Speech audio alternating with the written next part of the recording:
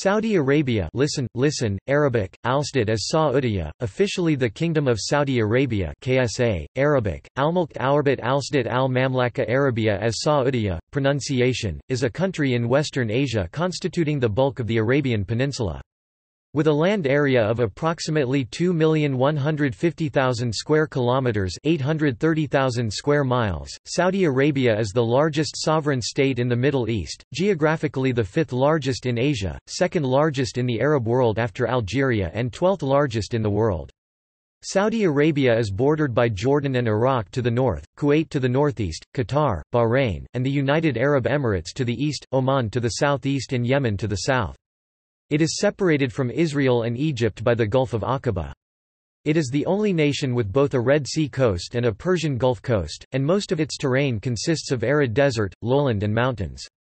Saudi Arabia is the largest economy in the Middle East as of October 2018 and the 18th largest in the world. The territory that now constitutes Saudi Arabia was the site of several ancient cultures and civilizations. The prehistory of Saudi Arabia shows some of the earliest traces of human activity in the world. The world's second largest religion, Islam, emerged in modern-day Saudi Arabia. In the early 7th century, the Islamic prophet Muhammad united the population of Arabia and created a single Islamic religious polity. Following his death in 632, his followers rapidly expanded the territory under Muslim rule beyond Arabia, conquering huge and unprecedented swaths of territory from the Iberian Peninsula in the west to modern-day Pakistan in the east in a matter of decades.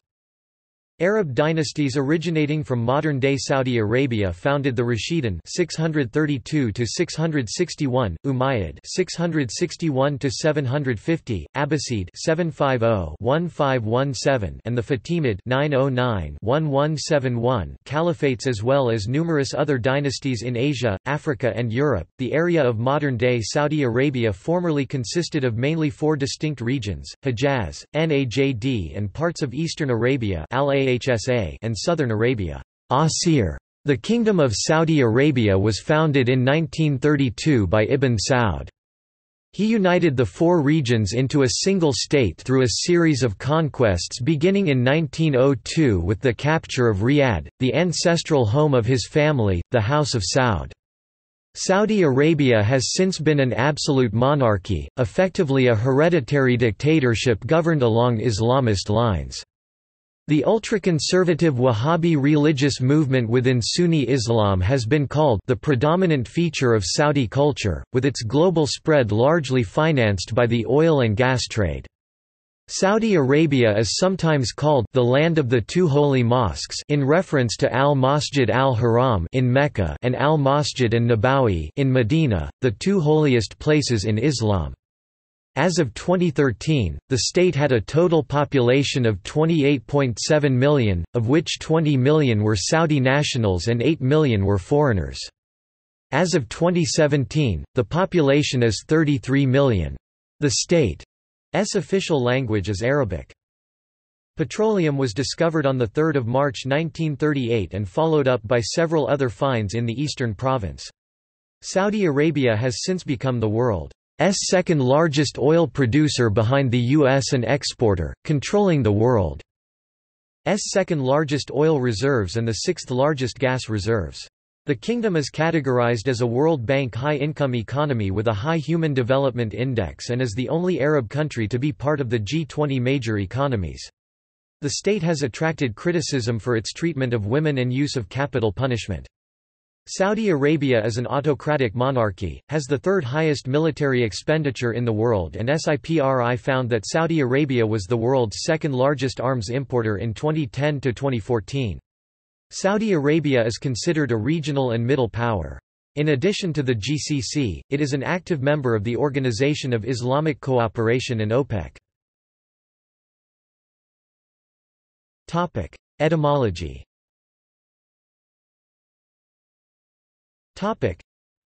Following the unification of the Hejaz and Najd kingdoms, the new state was named Al-Mamlaka al-Arabiya as Su'udiyya, a transliteration of Al-Mulk Arabat Alstad in Arabic, by royal decree on 23 September 1932 by its founder, Abdulaziz al-Saud Ibn Saud. Although this is normally translated as the Kingdom of Saudi Arabia, In English, it literally means, "the Saudi Arab Kingdom", or "the Arab Saudi Kingdom". The word, "Saudi", is derived from the element as Su'udiyya in the Arabic name of the country, which is a type of adjective known as a nisba, formed from the dynastic name of the Saudi royal family, the Al-Saud Arabic.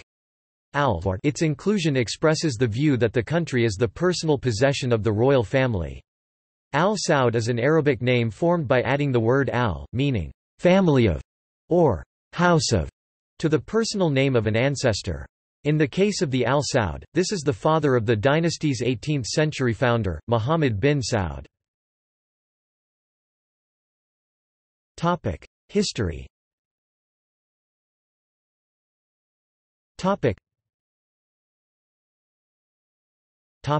Prehistory.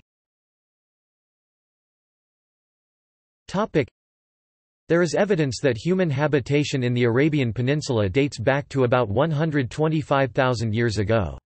It is now believed that the first modern humans to spread east across Asia left Africa about 75,000 years ago across the Bab el-Mandeb connecting Horn of Africa and Arabia. The Arabian Peninsula is regarded as a central figure in our understanding of hominin evolution and dispersals. Arabia underwent an extreme environmental fluctuation in the Quaternary that led to profound evolutionary and demographic changes. Arabia has a rich Lower Paleolithic record, and the quantity of Oldwan-like sites in the region indicate a significant role that Arabia had played in the early hominin colonization of Eurasia. In the Neolithic period, prominent cultures such as Al-Maghar, whose epicenter lay in modern-day southwestern Najd, flourished. Al-Maghar could be considered as a Neolithic revolution in human knowledge and handicraft skills. The culture is characterized as being one of the first culture in the world where widespread domestication of animals occurred, particularly the horse, during the Neolithic period. Aside from horses, animals such as sheep, goats, dogs, in particular of the Saluki race, ostriches, falcons and fish were discovered in the form of stone statues and rock engravings. Al-Maghar statues were made from local stone, and it seems that the statues were fixed in a central building that might have had a significant role on the social and religious life of the inhabitants. In November 2017, hunting scenes showing images of most likely domesticated dogs, resembling the Canaan dog, wearing leashes were discovered in Shuwaymas, a hilly region of northwestern Saudi Arabia. These rock engravings date back more than 8,000 years, making them the earliest depictions of dogs in the world. At the end of the 4th millennium BC, Arabia entered the Bronze Age after witnessing drastic transformations. Metals were widely used, and the period was characterized by its 2 meters high burials, which was simultaneously followed by the existence of numerous temples, that included many freestanding sculptures originally painted with red colors.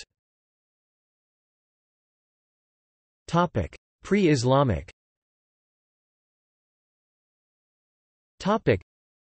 The earliest sedentary culture in Saudi Arabia dates back to the Ubaid period, upon discovering various pottery shreds at Dosaraya. Initial analysis of the discovery concluded that the eastern province of Saudi Arabia was the homeland of the earliest settlers of Mesopotamia, and by extension, the likely origin of the Sumerians. However, experts such as Joe Notes had the opportunity to see the Ubaid period shreds in eastern Arabia and consequently conclude that the shreds dates to the last two phases of Ubaid period 3 and 4, while handful examples could be classified roughly as either Ubaid 3 or Ubaid 2. Thus the idea that colonists from Saudi Arabia had emigrated to southern Mesopotamia and founded the region's first sedentary culture was abandoned. Climatic change and the onset of aridity may have brought about the end of this phase of settlement, as little archaeological evidence exists from the succeeding millennium. The settlement of the region picks up again in the period of Dilmun in the early 3rd millennium. Known records from Uruk refer to a place called Dilmun, associated in several occasions with copper, and in later period it was a source of imported woods in southern Mesopotamia. A number of scholars have suggested that Dilmun originally designated the eastern province of Saudi Arabia, notably linked with the major Dilmunite settlements of and Nasi and ar-Ramad in the interior and Taraut on the coast. It is likely that Taraut Island was the main port and the capital of Dilmun. Mesopotamian inscribed clay tablets suggests that, in the early period of Dilmun, a form of hierarchical organized political structure existed. In 1966 an earthworks in Taraut exposed ancient burial field that yielded a large impressive statue dating to the Dilmunite period mid-3rd millennium BC. The statue was locally made under strong Mesopotamian influence on the artistic principle of Dilmun. By 2200 BC, the center of Dilmun shifted for unknown reasons from Taraut and the Saudi Arabian mainland to the island of Bahrain, and a major developed settlements appeared in Bahrain for the first time, where a laborious temple complex and thousands of burial mounds that dates to this period were discovered. By the Late Bronze Age, a historically recorded people and land Median and the Medianites in the northwestern portion of Saudi Arabia are well documented in the Bible. Centered in Tabuk, Median stretched from Wadi Arabah in the north to the area of Al-Wejh in the south. The capital of Median was Karaya. It consists of a large fortified citadel encompassing 35 hectares, and below it lies a walled settlement of 15 hectares. The city hosted as many as 10 to 12,000 inhabitants. The Medianites were depicted in two major events in the Bible that recount Israel's two wars with Median, somewhere in the early 11th century BC. Politically, the Medianite were described as having decentralized structure headed by 5 kings: Evi, Rechem, Tsur, Hur and Reba. The names appears to be toponyms of important Medianite settlements. It is common view that Median designated a confederation of tribes. The sedentary element settled in the Hijaz while its nomadic affiliates pastured, and sometimes pillaged as far away land as Palestine. The nomadic Medianites were one of the earliest exploiters of the domestication of camels that enabled them to navigate through the harsh terrains of the region. At the end of the 7th century BC, an emerging kingdom appeared on the historical theatre of northwestern Arabia. It started as a sheikdom of Dedan, which developed into the kingdom of Liyan tribe. The earliest attestation of state regality, king of Liyan, was in the mid-6th century BC. The second stage of the kingdom saw the transformation of Dedan from a mere city-state of which only influence they exerted was inside their city walls, to a kingdom that encompassed much wider domain that marked the pinnacle of Liyan civilization. The third state occurred during the early 3rd century BC with bursting economic activity between the south and north that made Liyan acquire large influence suitable to its strategic position on the caravan road. Liyan was a powerful and highly organized ancient Arabian kingdom that played a vital cultural and economic role in the northwestern region of the Arabian Peninsula. The Lianites ruled over a large domain from Yathrib in the south and parts of the Levant in the north. In antiquity, Gulf of Aqaba used to be called Gulf of Liyan. A testimony to the extensive influence that Liyan acquired, the Lianites fell into the hands of the Nabateans around 65 BC upon their seizure of Hegra, then marching to Tama, and to their capital Dedan in 9 BC. The Nabateans ruled large portions of North Arabia until their domain was annexed by the Roman Empire. Middle Ages and rise of Islam.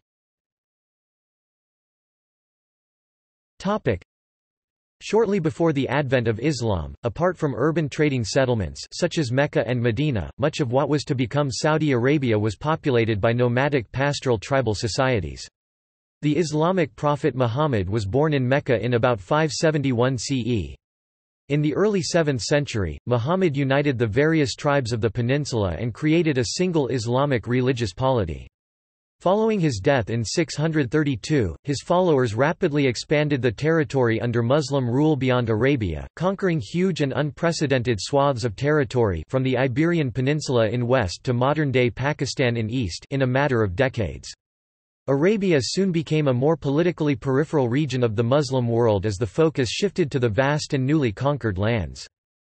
Arab dynasties, originating from modern-day Saudi Arabia, Hejaz in particular, founded the Rashidun 632–661, Umayyad 661–750, Abbasid 750–1517, and the Fatimid 909–1171 caliphates. From the 10th century to the early 20th century, Mecca and Medina were under the control of a local Arab ruler known as the Sharif of Mecca, but at most times the Sharif owed allegiance to the ruler of one of the major Islamic empires based in Baghdad, Cairo or Istanbul. Most of the remainder of what became Saudi Arabia reverted to traditional tribal rule. For much of the 10th century, the Isma ili Shi ite Karmatians were the most powerful force in the Persian Gulf. In 930, the Karmatians pillaged Mecca, outraging the Muslim world, particularly with their theft of the Black Stone. In 1077–1078, an Arab sheikh named Abdullah bin Ali al-Uyuni defeated the Karmatians in Bahrain and al-Hassa with the help of the Great Seljuk Empire and founded the Uyunid dynasty. The Uyyinid Emirate later underwent expansion with its territory stretching from Najd to the Syrian desert. They were overthrown by the Usfurids in 1253. Ufsorid rule was weakened after Persian rulers of Hormuz captured Bahrain and Qatif in 1320. The vassals of Ormuz, the Shia Jarwanid dynasty, came to rule eastern Arabia in the 14th century. The Jabrids took control of the region after overthrowing the Jarwanids in the 15th century and clashed with Hormuz for more than 2 decades over the region for its economic revenues, until finally agreeing to pay tribute in 1507. Al-Muntafiq tribe later took over the region and came under Ottoman suzerainty. The Bani Khalid tribe later revolted against them in 17th century and took control. Their rule extended from Iraq to Oman at its height, and they too came under Ottoman suzerainty. Ottoman Hejaz. In the 16th century, the Ottomans added the Red Sea and Persian Gulf Coast, the Hejaz, Asir and Al-Ahsa, to the empire and claimed suzerainty over the interior. One reason was to thwart Portuguese attempts to attack the Red Sea, hence the Hejaz, and the Indian Ocean. Ottoman degree of control over these lands varied over the next 4 centuries with the fluctuating strength or weakness of the empire's central authority. Foundation of the Saud dynasty.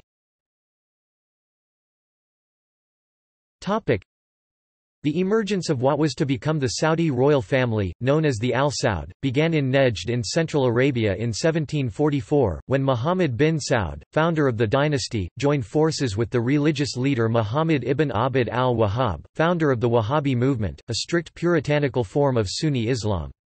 This alliance formed in the 18th century provided the ideological impetus to Saudi expansion and remains the basis of Saudi Arabian dynastic rule today. The first Saudi state, established in 1744 in the area around Riyadh, rapidly expanded and briefly controlled most of the present-day territory of Saudi Arabia, sacking Karbala in 1802 and capturing Mecca in 1803, but was destroyed by 1818 by the Ottoman viceroy of Egypt, Muhammad Ali Pasha. A much smaller second Saudi state, located mainly in Nejd, was established in 1824. Throughout the rest of the 19th century, the Al Saud contested control of the interior of what was to become Saudi Arabia with another Arabian ruling family, the Al Rashid. By 1891, the Al Rashid were victorious and the Al Saud were driven into exile in Kuwait. At the beginning of the 20th century, the Ottoman Empire continued to control or have a suzerainty over most of the peninsula. Subject to this suzerainty, Arabia was ruled by a patchwork of tribal rulers, with the Sharif of Mecca having pre-eminence and ruling the Hejaz.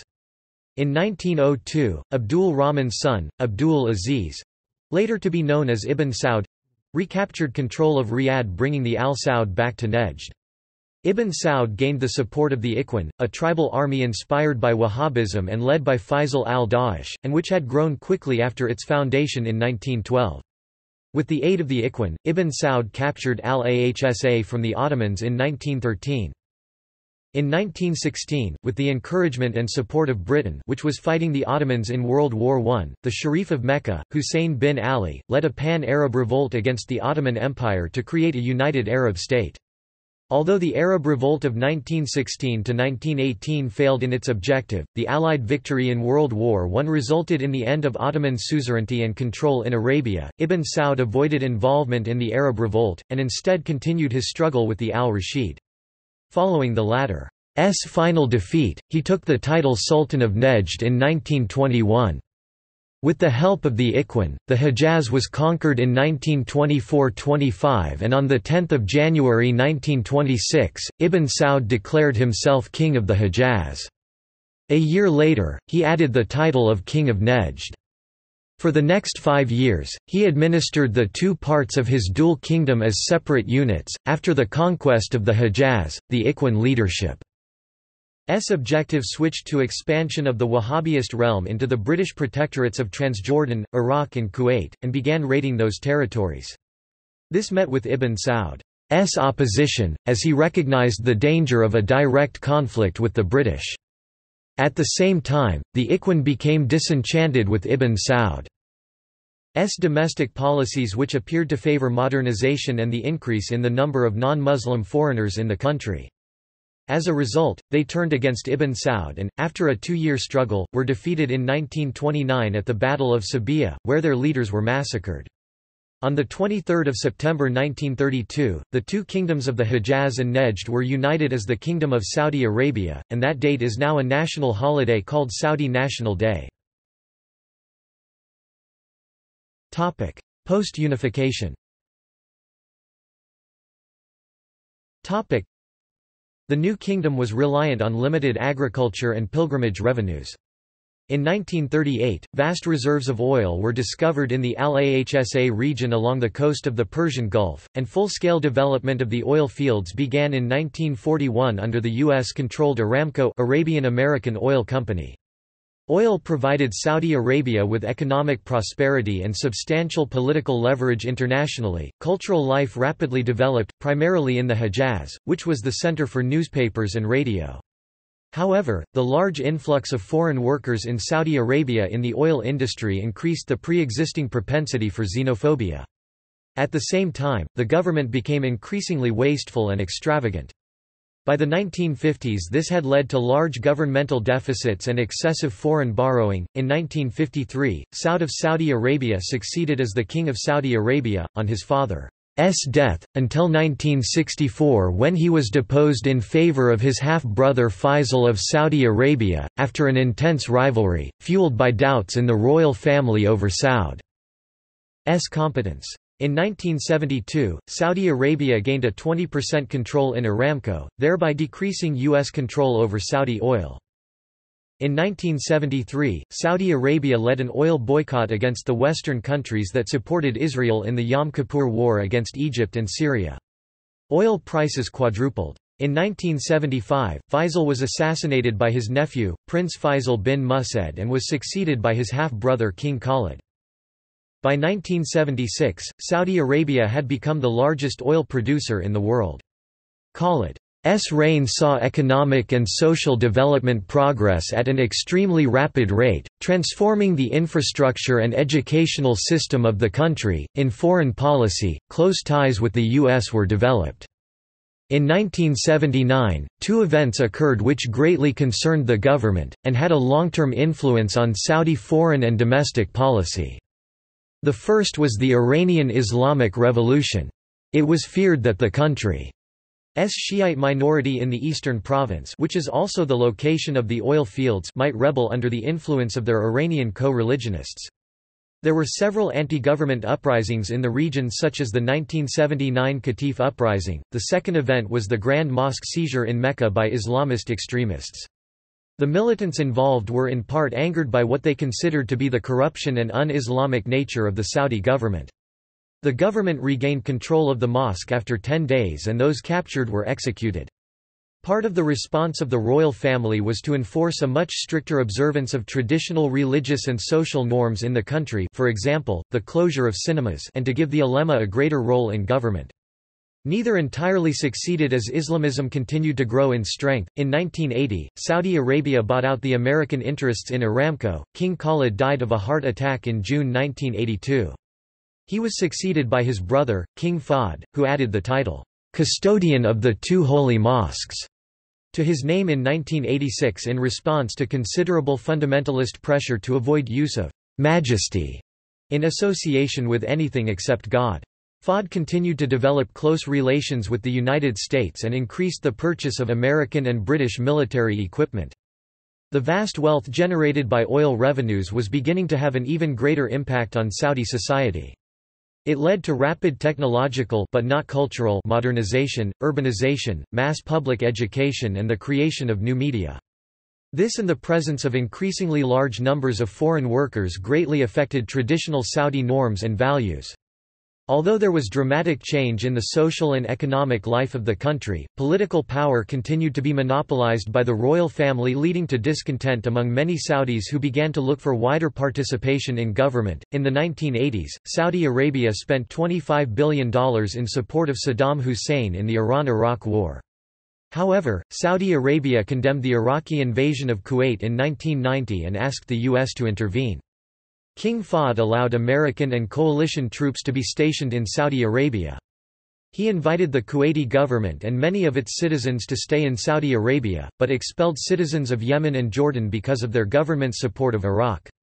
In 1991, Saudi Arabian forces were involved both in bombing raids on Iraq and in the land invasion that helped to liberate Kuwait. Saudi Arabia's relations with the West began to cause growing concern among some of the ulema and students of Sharia law and was one of the issues that led to an increase in Islamist terrorism in Saudi Arabia, as well as Islamist terrorist attacks in Western countries by Saudi nationals.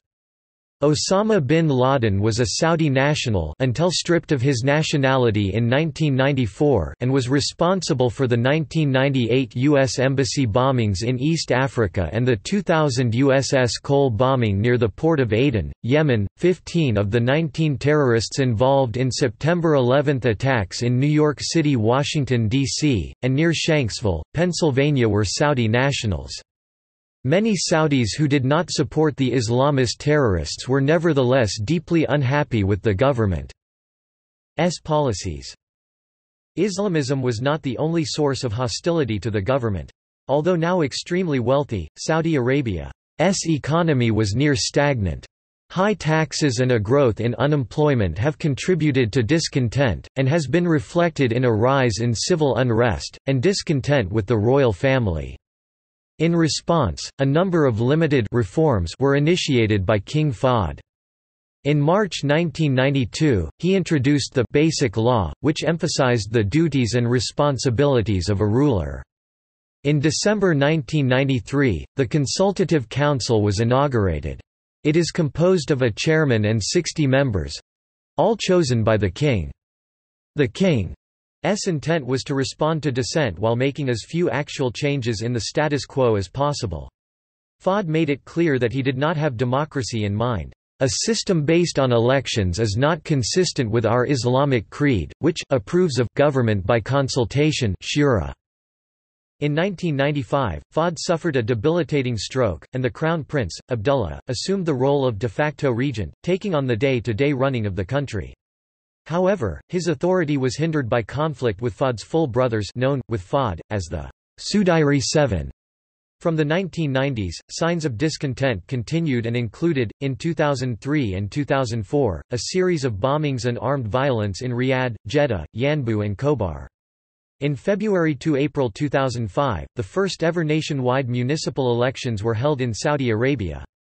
Women were not allowed to take part in the poll. In 2005, King Fahd died and was succeeded by Abdullah, who continued the policy of minimum reform and clamping down on protests. The king introduced a number of economic reforms aimed at reducing the country's reliance on oil revenue, limited deregulation, encouragement of foreign investment, and privatization. In February 2009, Abdullah announced a series of governmental changes to the judiciary, armed forces, and various ministries to modernize these institutions, including the replacement of senior appointees in the judiciary and the Mataween religious police with more moderate individuals and the appointment of the country's first female deputy minister. On 29 January 2011, hundreds of protesters gathered in the city of Jeddah in a rare display of criticism against the city's poor infrastructure after deadly flood swept through the city, killing 11 people. Police stopped the demonstration after about 15 minutes and arrested 30 to 50 people. Since 2011, Saudi Arabia has been affected by its own Arab Spring protests. In response, King Abdullah announced on the 22nd of February 2011 a series of benefits for citizens amounting to $36 billion, of which $10.7 billion was earmarked for housing. No political reforms were announced as part of the package, though some prisoners indicted for financial crimes were pardoned.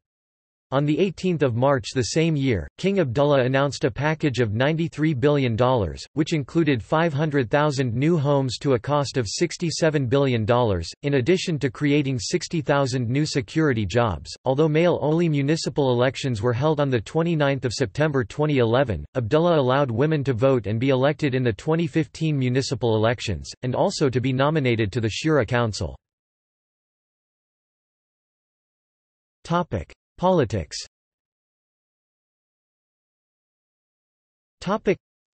Saudi Arabia is an absolute monarchy.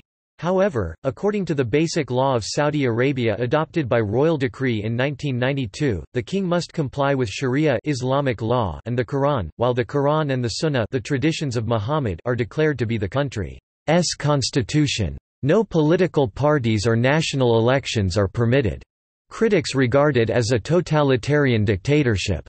The Economist rated the Saudi government as the fifth most authoritarian government out of 167 rated in its 2012 Democracy Index, and Freedom House gave it its lowest not free rating, 7.0, 1 equals best, 7 equals worst for 2013. In the absence of national elections and political parties, politics in Saudi Arabia takes place in two distinct arenas, within the royal family, the Al Saud, and between the royal family and the rest of Saudi society.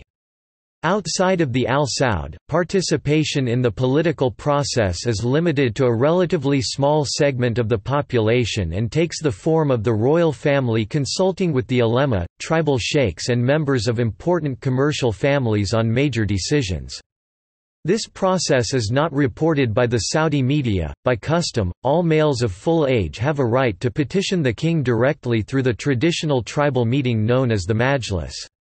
In many ways, the approach to government differs little from the traditional system of tribal rule.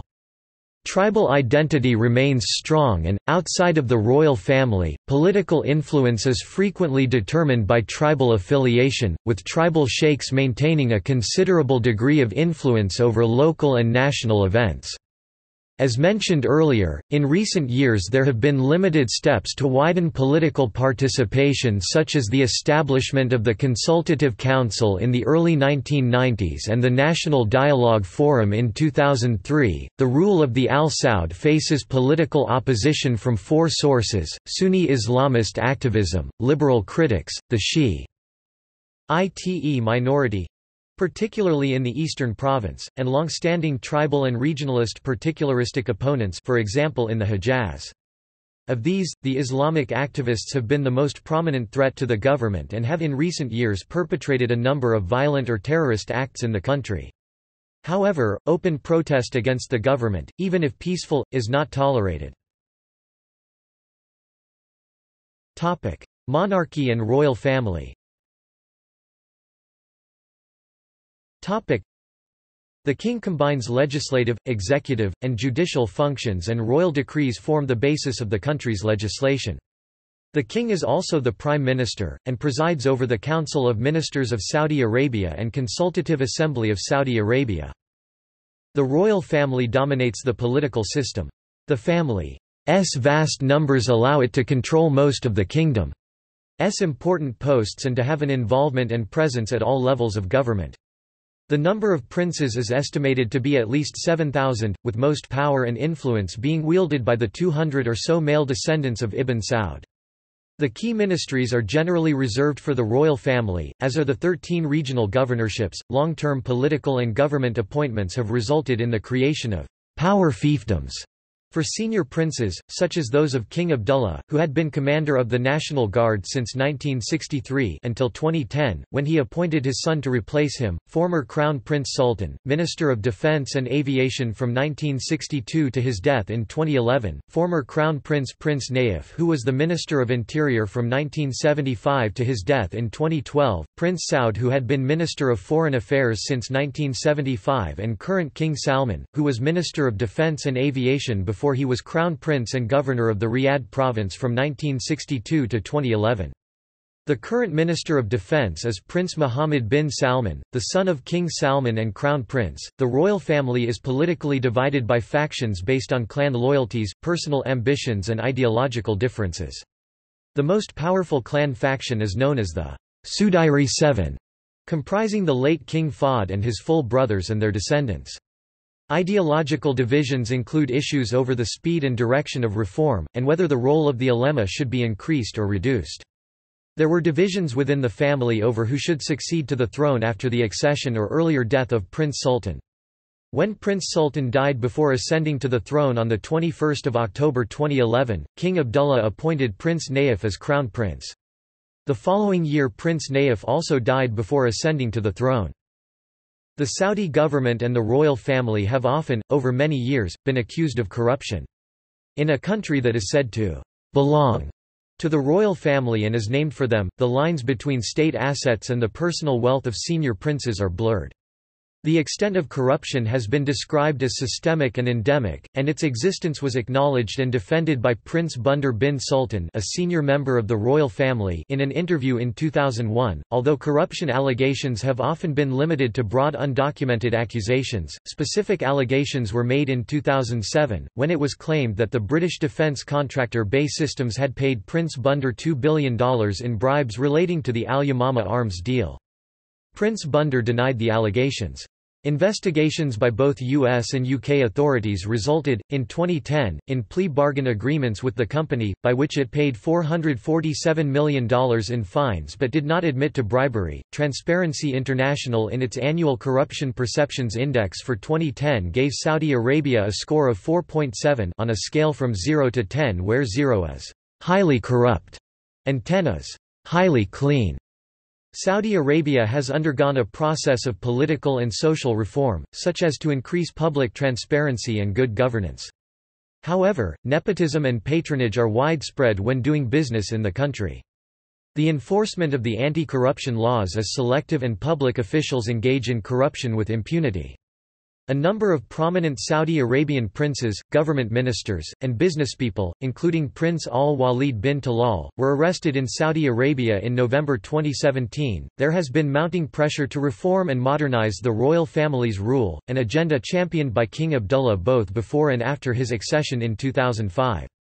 The creation of the Consultative Council in the early 1990s did not satisfy demands for political participation, and, in 2003, an annual National Dialogue Forum was announced that would allow selected professionals and intellectuals to publicly debate current national issues, within certain prescribed parameters. In 2005, the first municipal elections were held. In 2007, the Allegiance Council was created to regulate the succession. In 2009, the king made significant personnel changes to the government by appointing reformers to key positions and the first woman to a ministerial post. However, these changes have been criticized as being too slow or merely cosmetic. Al-Ash Sheikh and role of the ulema.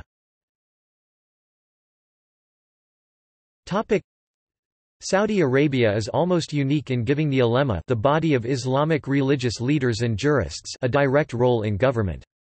The preferred ulema are of the Salafi persuasion. The ulema have also been a key influence in major government decisions, for example the imposition of the oil embargo in 1973 and the invitation to foreign troops to Saudi Arabia in 1990. In addition, they have had a major role in the judicial and education systems and a monopoly of authority in the sphere of religious and social morals. By the 1970s, as a result of oil wealth and the modernization of the country initiated by King Faisal, important changes to Saudi society were underway and the power of the ulema was in decline. However, this changed following the seizure of the Grand Mosque in Mecca in 1979 by Islamist radicals. The government response to the crisis included strengthening the ulema's powers and increasing their financial support. In particular, they were given greater control over the education system and allowed to enforce stricter observance of Wahhabi rules of moral and social behavior. After his accession to the throne in 2005, King Abdullah took steps to reduce the powers of the ulema, for instance transferring control over girls' education to the Ministry of Education. The ulema have historically been led by the Al-Ash Sheikh, the country's leading religious family. The Al-Ash Sheikh are the descendants of Muhammad ibn Abd al-Wahhab, the 18th-century founder of the Wahhabi form of Sunni Islam which is today dominant in Saudi Arabia. The family is second in prestige only to the Al Saud, the royal family, with whom they formed a mutual support pact and power-sharing arrangement nearly 300 years ago. The pact, which persists to this day, is based on the Al Saud maintaining the Al-Ash Sheikh's authority in religious matters and upholding and propagating Wahhabi doctrine. In return, the Al-Ash Sheikh support the Al Saud's political authority, thereby using its religious moral authority to legitimize the royal family's rule. Although the Al-Ash Sheikh's domination of the ulema has diminished in recent decades. They still hold the most important religious posts and are closely linked to the Al Saud by a high degree of intermarriage. Topic: Legal system. Topic: The primary source of law is the Islamic Sharia derived from the teachings of the Qur'an and the Sunnah, the traditions of the Prophet. Saudi Arabia is unique among modern Muslim states in that Sharia is not codified and there is no system of judicial precedent, giving judges the power to use independent legal reasoning to make a decision. Saudi judges tend to follow the principles of the Hanbali school of jurisprudence or fiqh found in pre-modern texts and noted for its literalist interpretation of the Qur'an and an hadith, because the judge is empowered to disregard previous judgments either his own or of other judges and may apply his personal interpretation of sharia to any particular case. Divergent judgments arise even in apparently identical cases, making predictability of legal interpretation difficult. The Sharia court system constitutes the basic judiciary of Saudi Arabia, and its judges and lawyers form part of the ulema, the country's Islamic scholars. Royal decrees are the other main source of law, but are referred to as regulations rather than laws because they are subordinate to the Sharia. Royal decrees supplement Sharia in areas such as labor, commercial and corporate law. Additionally, traditional tribal law and custom remain significant. Extra Sharia government tribunals usually handle disputes relating to specific royal decrees. Final appeal from both Sharia courts and government tribunals is to the king, and all courts and tribunals follow Sharia rules of evidence and procedure. The Saudi system of justice has been criticized for its ultra-puritanical judges, who are often harsh in their sentencing, with beheading for the crime of witchcraft, but also sometimes overly lenient for cases of rape or wife beating, and slow, for example, leaving thousands of abandoned women unable to secure a divorce. The system has also been criticized for being arcane, lacking in some of the safeguards of justice, and unable to deal with the modern world. In 2007, King Abdullah issued royal decrees reforming the judiciary and creating a new court system, and, in 2009, the king made a number of significant changes to the judiciary's personnel at the most senior level by bringing in a younger generation. Capital and physical punishments imposed by Saudi courts, such as beheading, stoning to death, amputation, crucifixion and lashing, as well as the sheer number of executions, have been strongly criticized. The death penalty can be imposed for a wide range of offenses including murder, rape, armed robbery, repeated drug use, apostasy, adultery, witchcraft and sorcery, and can be carried out by beheading with a sword, stoning or firing squad, followed by crucifixion. The 345 reported executions between 2007 and 2010 were all carried out by public beheading. The last reported execution for sorcery took place in September 2014. Although repeated theft can be punishable by amputation of the right hand, only one instance of judicial amputation was reported between 2007 and 2010. Homosexual acts are punishable by flogging or death. Atheism, or calling into question the fundamentals of the Islamic religion on which this country is based, is considered a terrorist crime. Lashings are a common form of punishment and are often imposed for offenses against religion and public morality such as drinking alcohol and neglect of prayer and fasting obligations. Retaliatory punishments, or qisas, are practiced. For instance, an eye can be surgically removed at the insistence of a victim who lost his own eye. Families of someone unlawfully killed can choose between demanding the death penalty or granting clemency in return for a payment of diyya blood money by the perpetrator. Even after allowing women to drive and work, public places in Saudi Arabia are still gender segregated, and the kingdom has very strict laws on how unrelated men and women can dine together. In September 2018, a man was arrested by the Saudi authorities for appearing in a video with his female colleague while having breakfast at a hotel, where they both work. Human rights. Western-based organizations such as Amnesty International, Human Rights Watch and Freedom House condemn both the Saudi criminal justice system and its severe punishments.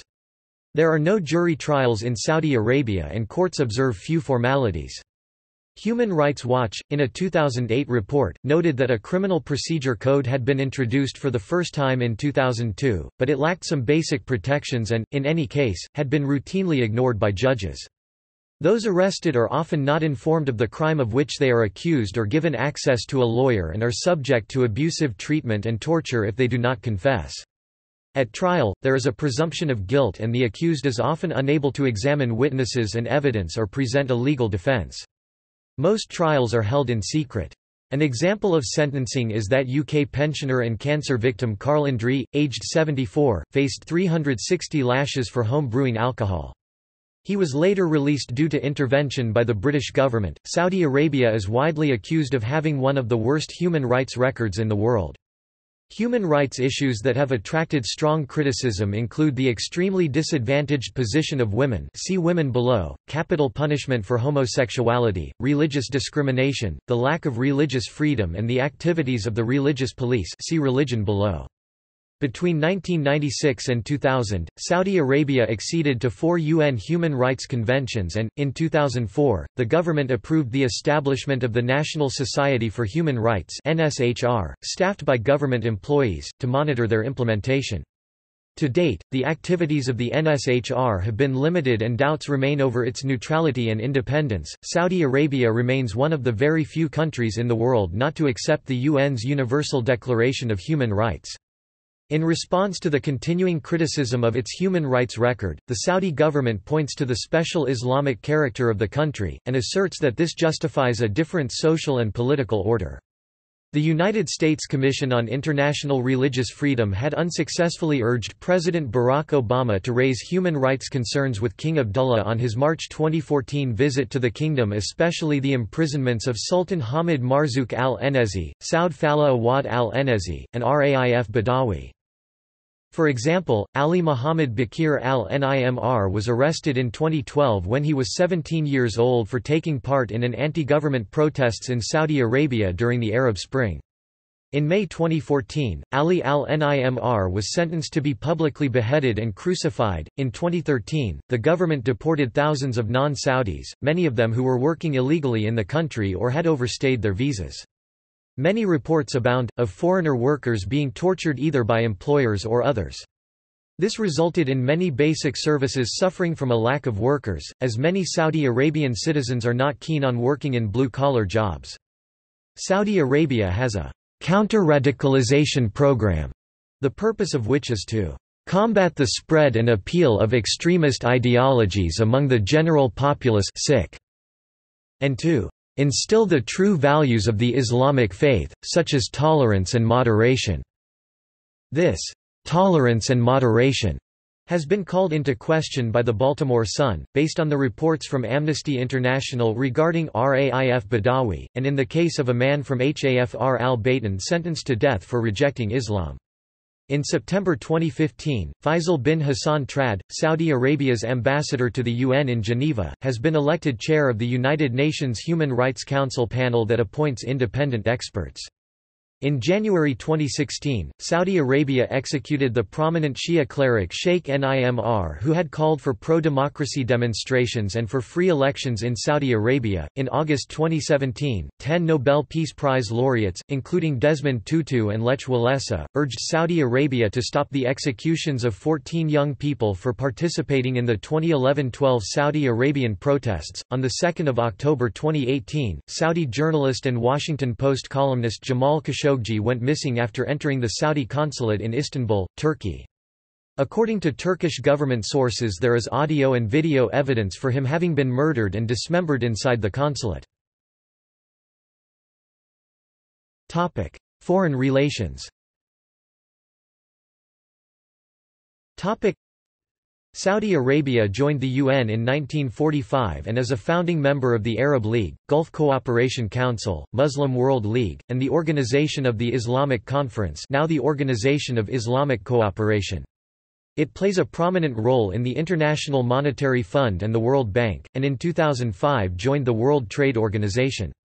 Saudi Arabia supports the intended formation of the Arab Customs Union in 2015 and an Arab Common Market by 2020, as announced at the 2009 Arab League Summit. Since 1960, as a founding member of OPEC, its oil pricing policy has been generally to stabilize the world oil market and try to moderate sharp price movements so as to not jeopardize the Western economies. Between the mid-1970s and 2002, Saudi Arabia expended over $70 billion in overseas development aid. However, there is evidence that the vast majority was, in fact, spent on propagating and extending the influence of Wahhabism at the expense of other forms of Islam. There has been an intense debate over whether Saudi aid and Wahhabism has fomented extremism in recipient countries. The two main allegations are that, by its nature, Wahhabism encourages intolerance and promotes terrorism. Counting only the non-Muslim majority countries, Saudi Arabia has paid for the construction of 1359 mosques, 210 Islamic centers, 202 colleges and 2,000 schools. Saudi Arabia and the United States are strategic allies, and since President Barack Obama took office in 2009, the U.S. has sold $110 billion in arms to Saudi Arabia. However, the relationship between Saudi Arabia and the United States became strained and have witnessed major decline during the last years of the Obama administration. Although Obama had authorized U.S. forces to provide logistical and intelligence support to the Saudis in their military intervention in Yemen, establishing a joint coordination planning cell with the Saudi military that is helping manage the war, and CIA used Saudi bases for drone assassinations in Yemen. However, relations between the two nations have significantly improved under the presidency of Donald Trump, who has since forged close ties with many members of the Saudi royal family.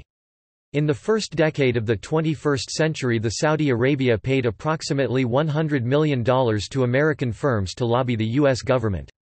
On May 20, 2017, President Donald Trump and King Salman signed a series of letters of intent for Saudi Arabia to purchase arms from the United States totaling $110 billion immediately, and $350 billion over 10 years. The relations with the U.S. became strained following 9/11. American politicians and media accused the Saudi government of supporting terrorism and tolerating a jihadist culture. Indeed, Osama bin Laden and 15 out of the 19 9/11 hijackers were from Saudi Arabia. In ISIL-occupied Raqqa, in mid-2014, all 12 judges were Saudi. The leaked U.S. Department of State memo, dated 17 August 2014, says that, "Governments of Qatar and Saudi Arabia are providing clandestine financial and logistic support to ISIS and other radical groups in the region." According to former U.S. Secretary of State Hillary Clinton, Saudi Arabia remains a critical financial support base for al-Qaeda, the Taliban, LET and other terrorist groups. Donors in Saudi Arabia constitute the most significant source of funding to Sunni terrorist groups worldwide. Former CIA Director James Woolsey described it as, "the soil in which al-Qaeda and its sister terrorist organizations are flourishing." The Saudi government denies these claims or that it exports religious or cultural extremism. In April 2016, Saudi Arabia has threatened to sell off $750 billion in Treasury securities and other U.S. assets if Congress passes a bill that would allow the Saudi government to be sued over 9/11.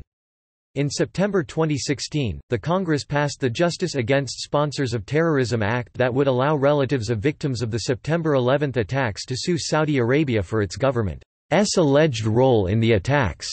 Congress overwhelmingly rejected President Barack Obama's veto. In the Arab and Muslim worlds, Saudi Arabia is considered to be pro-Western and pro-American, and it is certainly a long-term ally of the United States. However, this and Saudi Arabia's role in the 1991 Persian Gulf War, particularly the stationing of U.S. troops on Saudi soil from 1991, prompted the development of a hostile Islamist response internally. As a result, Saudi Arabia has, to some extent, distanced itself from the U.S. and, for example, refused to support or to participate in the U.S.-led invasion of Iraq in 2003. China and Saudi Arabia are major allies, with relationship between the two countries growing significantly in recent decades. Majority of Saudi Arabians also expressed a favorable view of China. The consequences of the 2003 invasion and the Arab Spring led to increasing alarm within the Saudi monarchy over the rise of Iran's influence in the region. These fears were reflected in comments of King Abdullah, who privately urged the United States to attack Iran and cut off the head of the snake. The tentative rapprochement between the US and Iran that began in secret in 2011 was said to be feared by the Saudis, and, during the run-up to the widely welcomed deal on Iran's nuclear program that capped the first stage of US-Iranian détente, Robert Jordan, who was U.S. ambassador to Riyadh from 2001 to 2003, said, he Saudis' worst nightmare would be the Obama administration striking a grand bargain with Iran. A trip to Saudi by U.S. President Barack Obama in 2014 included discussions of U.S.-Iran relations, though these failed to resolve Riyadh's concerns. In order to protect the House of Khalifa, the monarchs of Bahrain, Saudi Arabia invaded Bahrain by sending military troops to quell the uprising of Bahraini people on 14 March 2011. The Saudi government considered the two-month uprising as a security threat posed by the Shia who represent the majority of Bahrain population. According to the Iraqi Prime Minister Nouri al-Maliki in March 2014, Saudi Arabia along with Qatar provided political, financial and media support to terrorists against the Iraqi government. On 25 March 2015, Saudi Arabia, spearheading a coalition of Sunni Muslim states, started a military intervention in Yemen against the Shia Houthis and forces loyal to former President Ali Abdullah Saleh, who was deposed in the 2011 Arab Spring uprisings. At least 56,000 people have been killed in armed violence in Yemen between January 2016 and October 2018. Saudi Arabia, together with Qatar and Turkey, openly supported the Army of Conquest, an umbrella group of anti-government forces fighting in the Syrian civil war that reportedly included an al-Qaeda-linked al-Nusra Front and another Salafi coalition known as Ahrar al-Sham.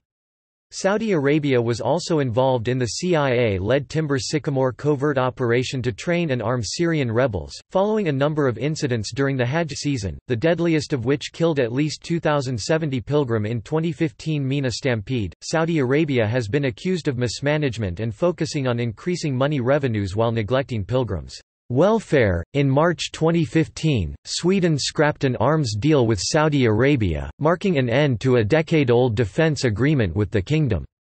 The decision came after Swedish Foreign Minister Margot Wallström was blocked by the Saudis while speaking about democracy and women's rights at the Arab League in Cairo.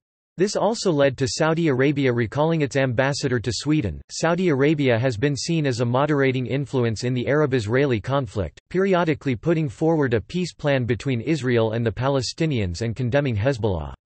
Following the Arab Spring, Saudi Arabia offered asylum to deposed President Zine El Abidine Ben Ali of Tunisia and King Abdullah telephoned President Hosni Mubarak of Egypt prior to his deposition to offer his support.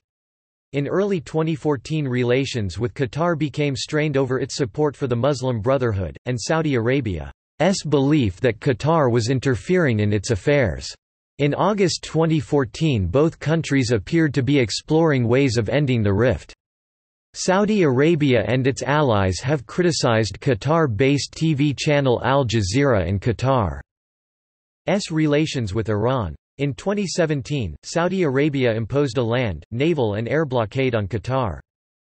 Saudi Arabia halted new trade and investment dealings with Canada and suspended diplomatic ties in a dramatic escalation of a dispute over the kingdom's arrest of a women's rights activist on 6 August 2018. Tensions have escalated between the Saudi and its allies after the disappearance of Jamal Khashoggi from the Saudi consulate in Istanbul.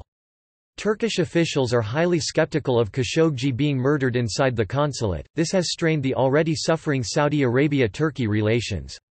As stated by Özgür Unluhizerçikli, director of the German Marshall Fund's Ankara office, Turkey is maintaining a very delicate balance in its relations with Saudi Arabia. The relations have the potential of evolving into a crisis at any moment. The pressure on Saudi to reveal the insights about Khashoggi's disappearance from the US and other European countries has increased. Saudi-US relations took an ugly turn on 14 October 2018, when Trump promised severe punishment if the royal court was responsible for Khashoggi's death. The Saudi Foreign Ministry retaliated with an equal statement saying, it will respond with greater action, indicating the kingdom's influential and vital role in the global economy.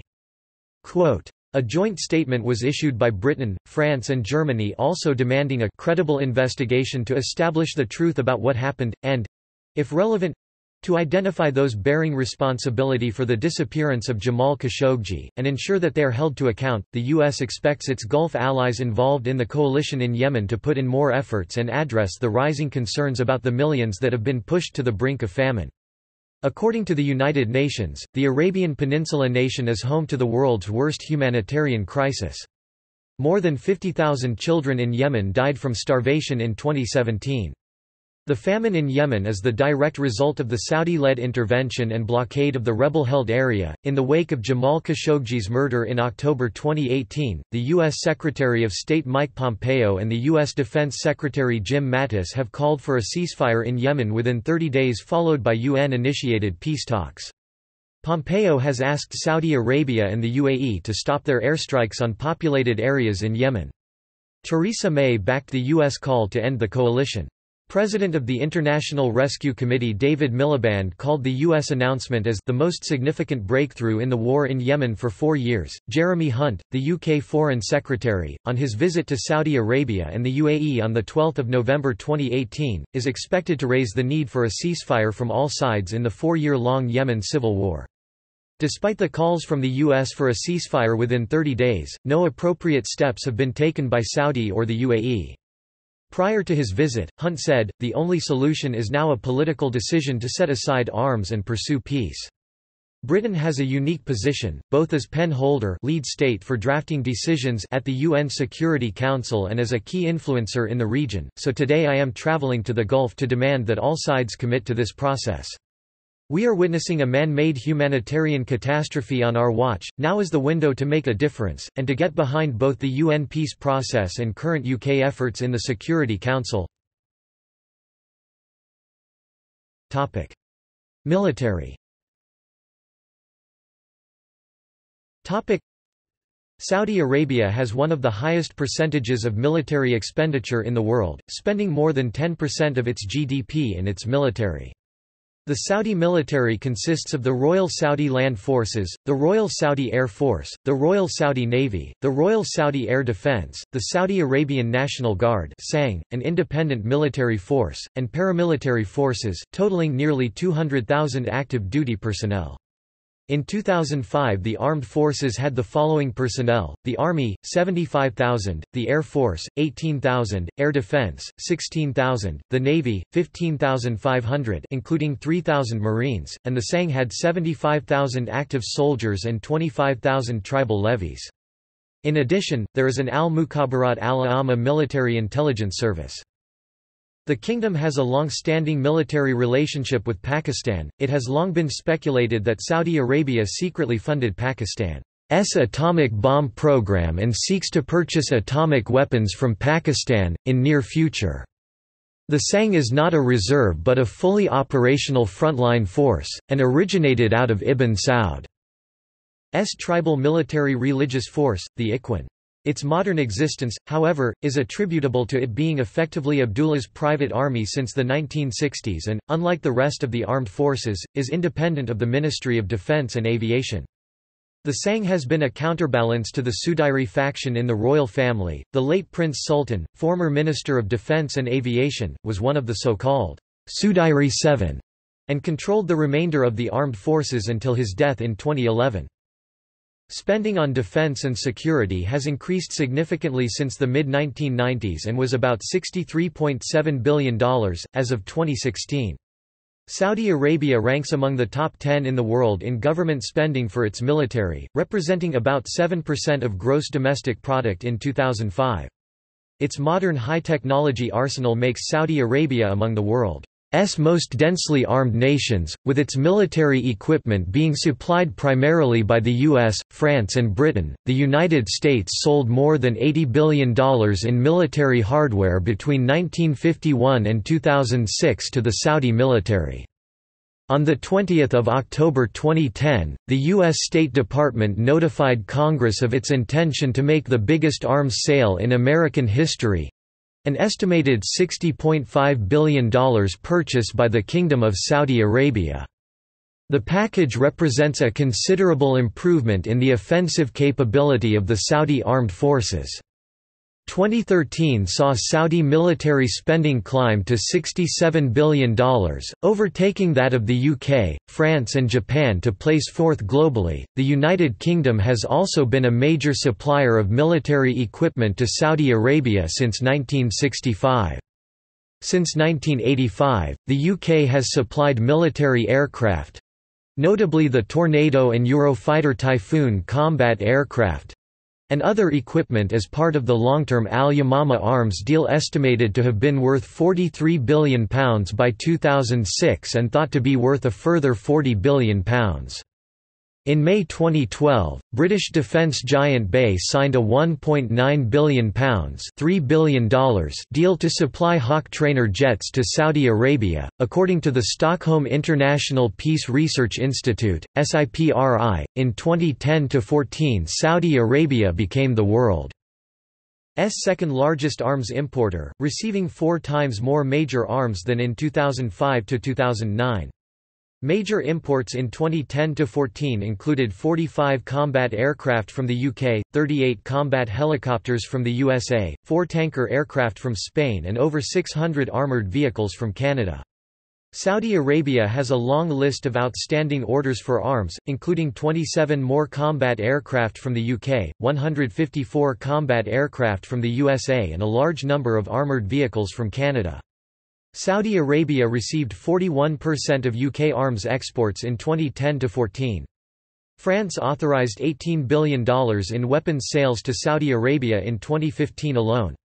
The $15 billion arms deal with Saudi Arabia is believed to be the largest arms sale in Canadian history. In 2016, the European Parliament decided to temporarily impose an arms embargo against Saudi Arabia, as a result of the Yemen civilian populations suffering from the conflict with Saudi Arabia. In 2017, Saudi Arabia signed a $110 billion arms deal with the United States. Saudi Arabia is Britain's largest arms customer, with more than £4.6 billion worth of arms bought since the start of Saudi-led coalition in Yemen. A recent poll conducted by YouGov for Save the Children and Avaz stated that 63% British people oppose the sale of weapons to Saudi. Following the killing of Jamal Khashoggi, a non-binding resolution was passed in the European Parliament on 25 October 2018, urging EU countries to impose an EU-wide arms embargo on Saudi Arabia. Germany became the first Western government to suspend future arms deal with the kingdom after Angela Merkel stated that arms exports can't take place in the current circumstances. Topic: Geography. Topic: Saudi Arabia occupies about 80% of the Arabian Peninsula, the world's largest peninsula, lying between latitudes 16 degrees and 33 degrees north, and longitudes 34 degrees and 56 degrees east. Because the country's southern borders with the United Arab Emirates and Oman are not precisely marked, the exact size of the country is undefined.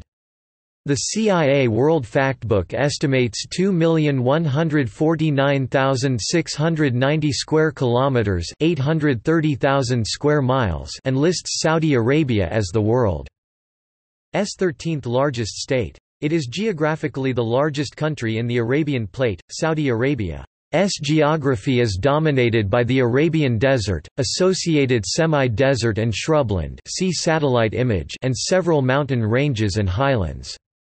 It is, in fact, a number of linked deserts and includes the 647,500 square kilometers, 250,001 square miles Rub al-Khali, empty quarter, in the southeastern part of the country, the world's largest contiguous sand desert.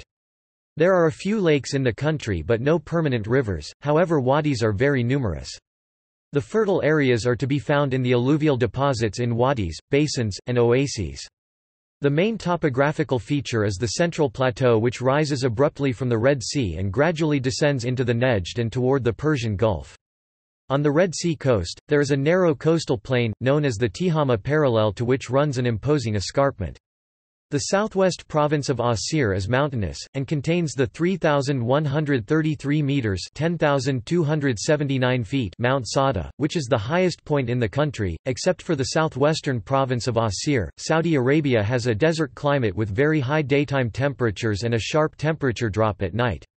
Average summer temperatures are around 45 degrees Celsius (113 degrees Fahrenheit), but can be as high as 54 degrees Celsius (129 degrees Fahrenheit).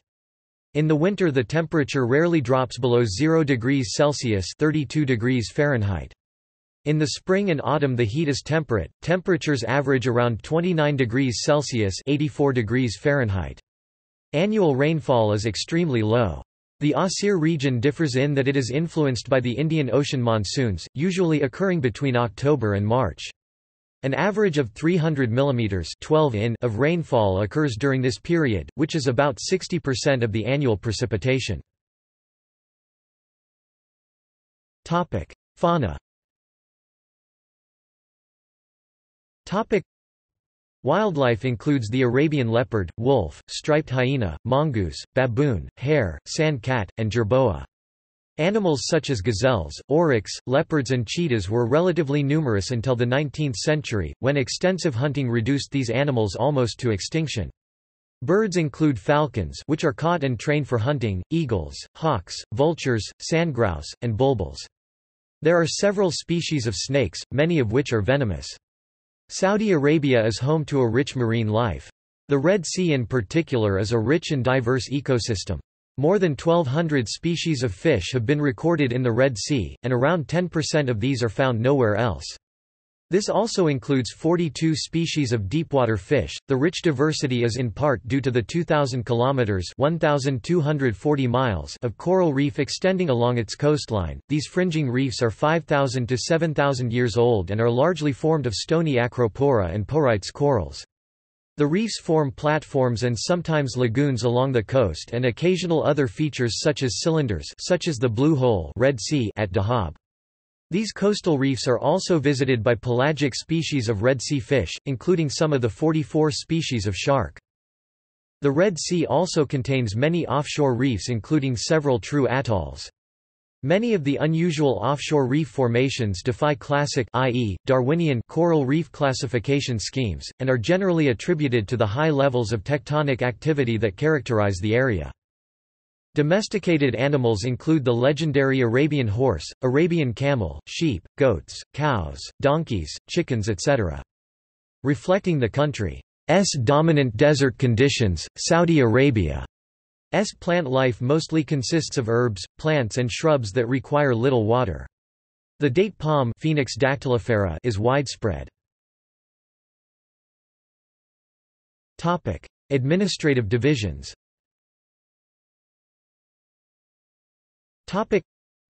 Saudi Arabia is divided into 13 regions Arabic, Manashk Adarat Manaik Idaria, Singh. Manqort Adarat Mintaqa Idaria. The regions are further divided into 118 governorates Arabic, Mafzat Muafazat, Singh. Mast Muafaza. This number includes the 13 regional capitals, which have a different status as municipalities Arabic, Amant Amana headed by mayors Arabic, Aman Amin. The governorates are further subdivided into sub-governorates Arabic, Maraks Marakis, Singh. Merks Markas. The 13 regions of Saudi Arabia. Cities.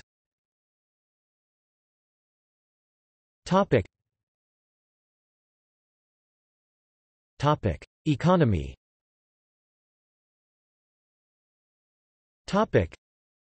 As of October 2018, Saudi Arabia is the largest economy in the Middle East and the 18th largest in the world. Saudi Arabia has the world's second largest proven petroleum reserves and the country is the largest exporter of petroleum. It also has the fifth largest proven natural gas reserves. Saudi Arabia is considered an energy superpower. It has the third highest total estimated value of natural resources, valued at $34.4 trillion in 2016. Saudi Arabia's command economy is petroleum-based, roughly 63% of budget revenues and 67% of export earnings come from the oil industry. It is strongly dependent on foreign workers, with about 80% of those employed in the private sector being non-Saudi. Challenges to the Saudi economy include halting or reversing the decline in per capita income, improving education to prepare youth for the workforce and providing them with employment, diversifying the economy, stimulating the private sector and housing construction, and diminishing corruption and inequality. The oil industry constitutes about 45% of Saudi Arabia's nominal gross domestic product, compared with 40% from the private sector. See below. Saudi Arabia officially has about 260 billion barrels, 4.1 times 1010 cubic meters of oil reserves, comprising about 1/5 of the world's proven total petroleum reserves.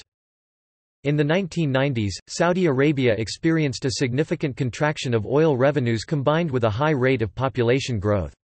Per capita income fell from a high of $11,700 at the height of the oil boom in 1981 to $6,300 in 1998. Taking into account the impact of the real oil price changes on the kingdom's real gross domestic income, the real command basis GDP was computed to be $330.381 billion, $1,999 in 2010. Increases in oil prices in the aughts helped boost per capita GDP to $17,000 in 2007, about $7,400 adjusted for inflation, but have declined since oil price drop in mid-2014. OPEC, the Organization of Petroleum Exporting Countries, limits its members' oil production based on their proven reserves. Saudi Arabia published reserves have shown little change since 1980, with the main exception being an increase of about 100 billion barrels, 1.6 times 1010 cubic meters, between 1987 and 1988.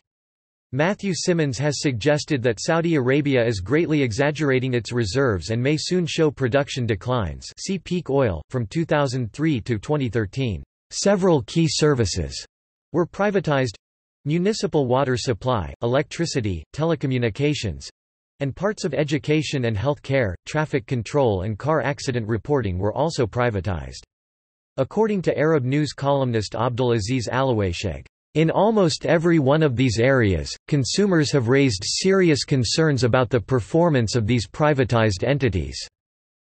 The Tadawul All-Share Index of the Saudi Stock Exchange peaked at 16,712.64 in 2005, and closed at 8,535.60, at the end of 2013. In November 2005, Saudi Arabia was approved as a member of the World Trade Organization. Negotiations to join had focused on the degree to which Saudi Arabia is willing to increase market access to foreign goods, and in 2000, the government established the Saudi Arabian General Investment Authority to encourage foreign direct investment in the kingdom. Saudi Arabia maintains a list of sectors in which foreign investment is prohibited, but the government plans to open some closed sectors such as telecommunications, insurance, and power transmission, distribution over time.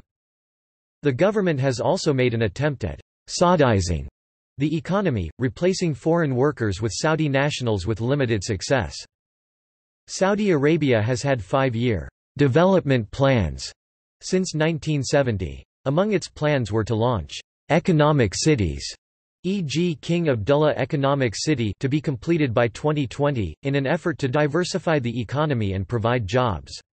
As of 2013, 4 cities were planned.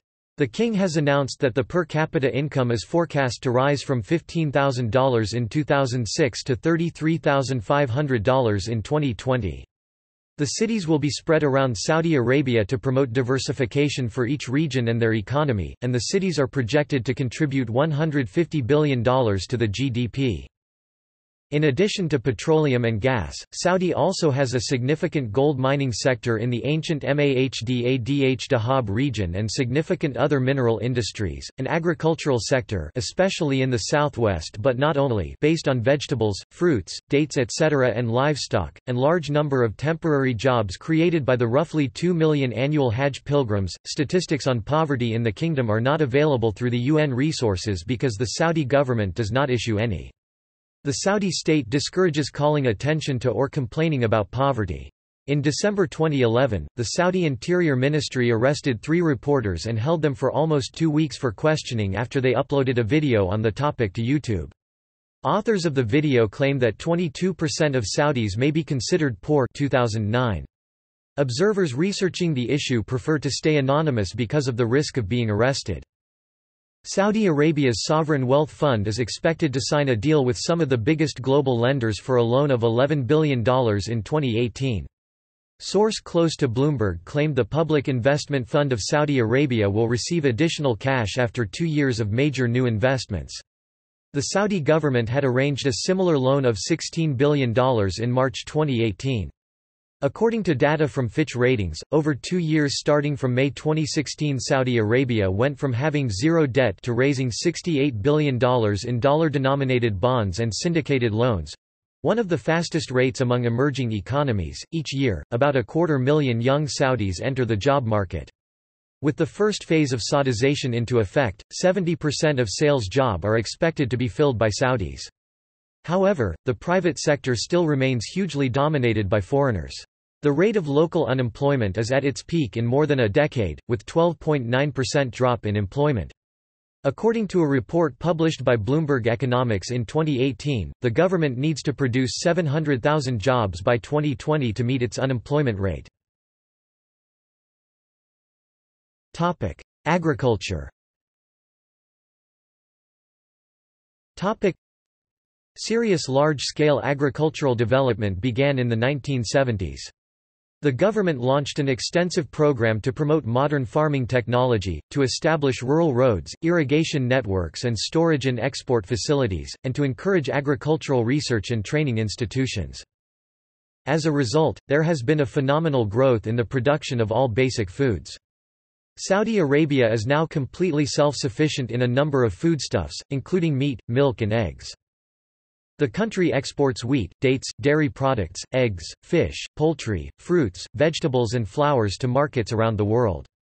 Dates, once a staple of the Saudi diet, are now mainly grown for global humanitarian aid.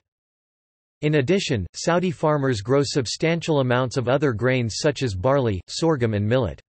As of 2016, in the interest of preserving precious water resources, domestic production of wheat has ended. The kingdom likewise has some of the most modern and largest dairy farms in the Middle East. Milk production boasts a remarkably productive annual rate of 1,800 gallons per cow, one of the highest in the world. The local dairy manufacturing company Almarai is the largest vertically integrated dairy company in the Middle East. The kingdom's most dramatic agricultural accomplishment, noted worldwide, was its rapid transformation from importer to exporter of wheat. In 1978, the country built its first grain silos. By 1984, it had become self-sufficient in wheat.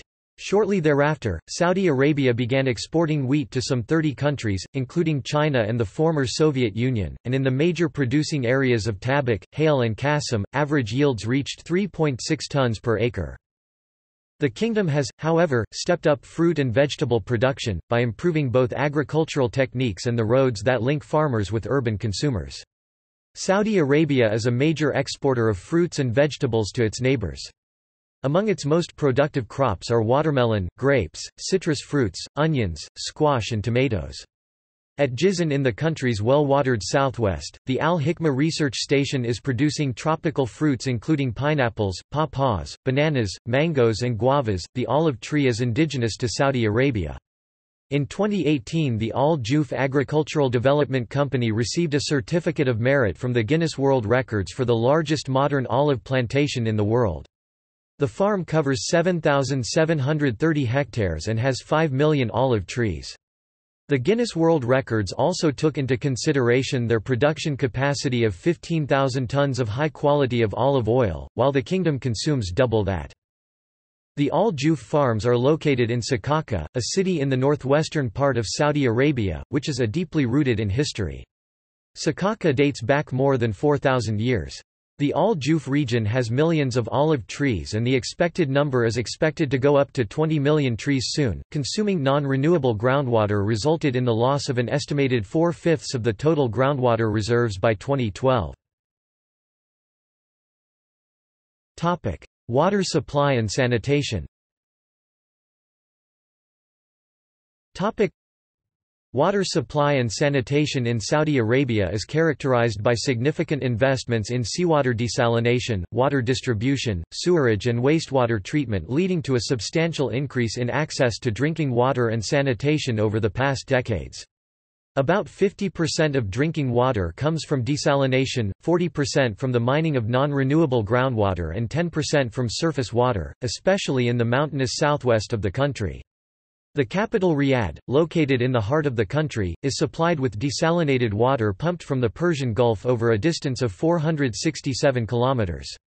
Given the substantial oil wealth, water is provided almost for free. Despite improvements, service quality remains poor. For example, in Riyadh water was available only once every 2.5 days in 2011, while in Jeddah it is available only every 9 days. Institutional capacity and governance in the sector are weak, reflecting general characteristics of the public sector in Saudi Arabia.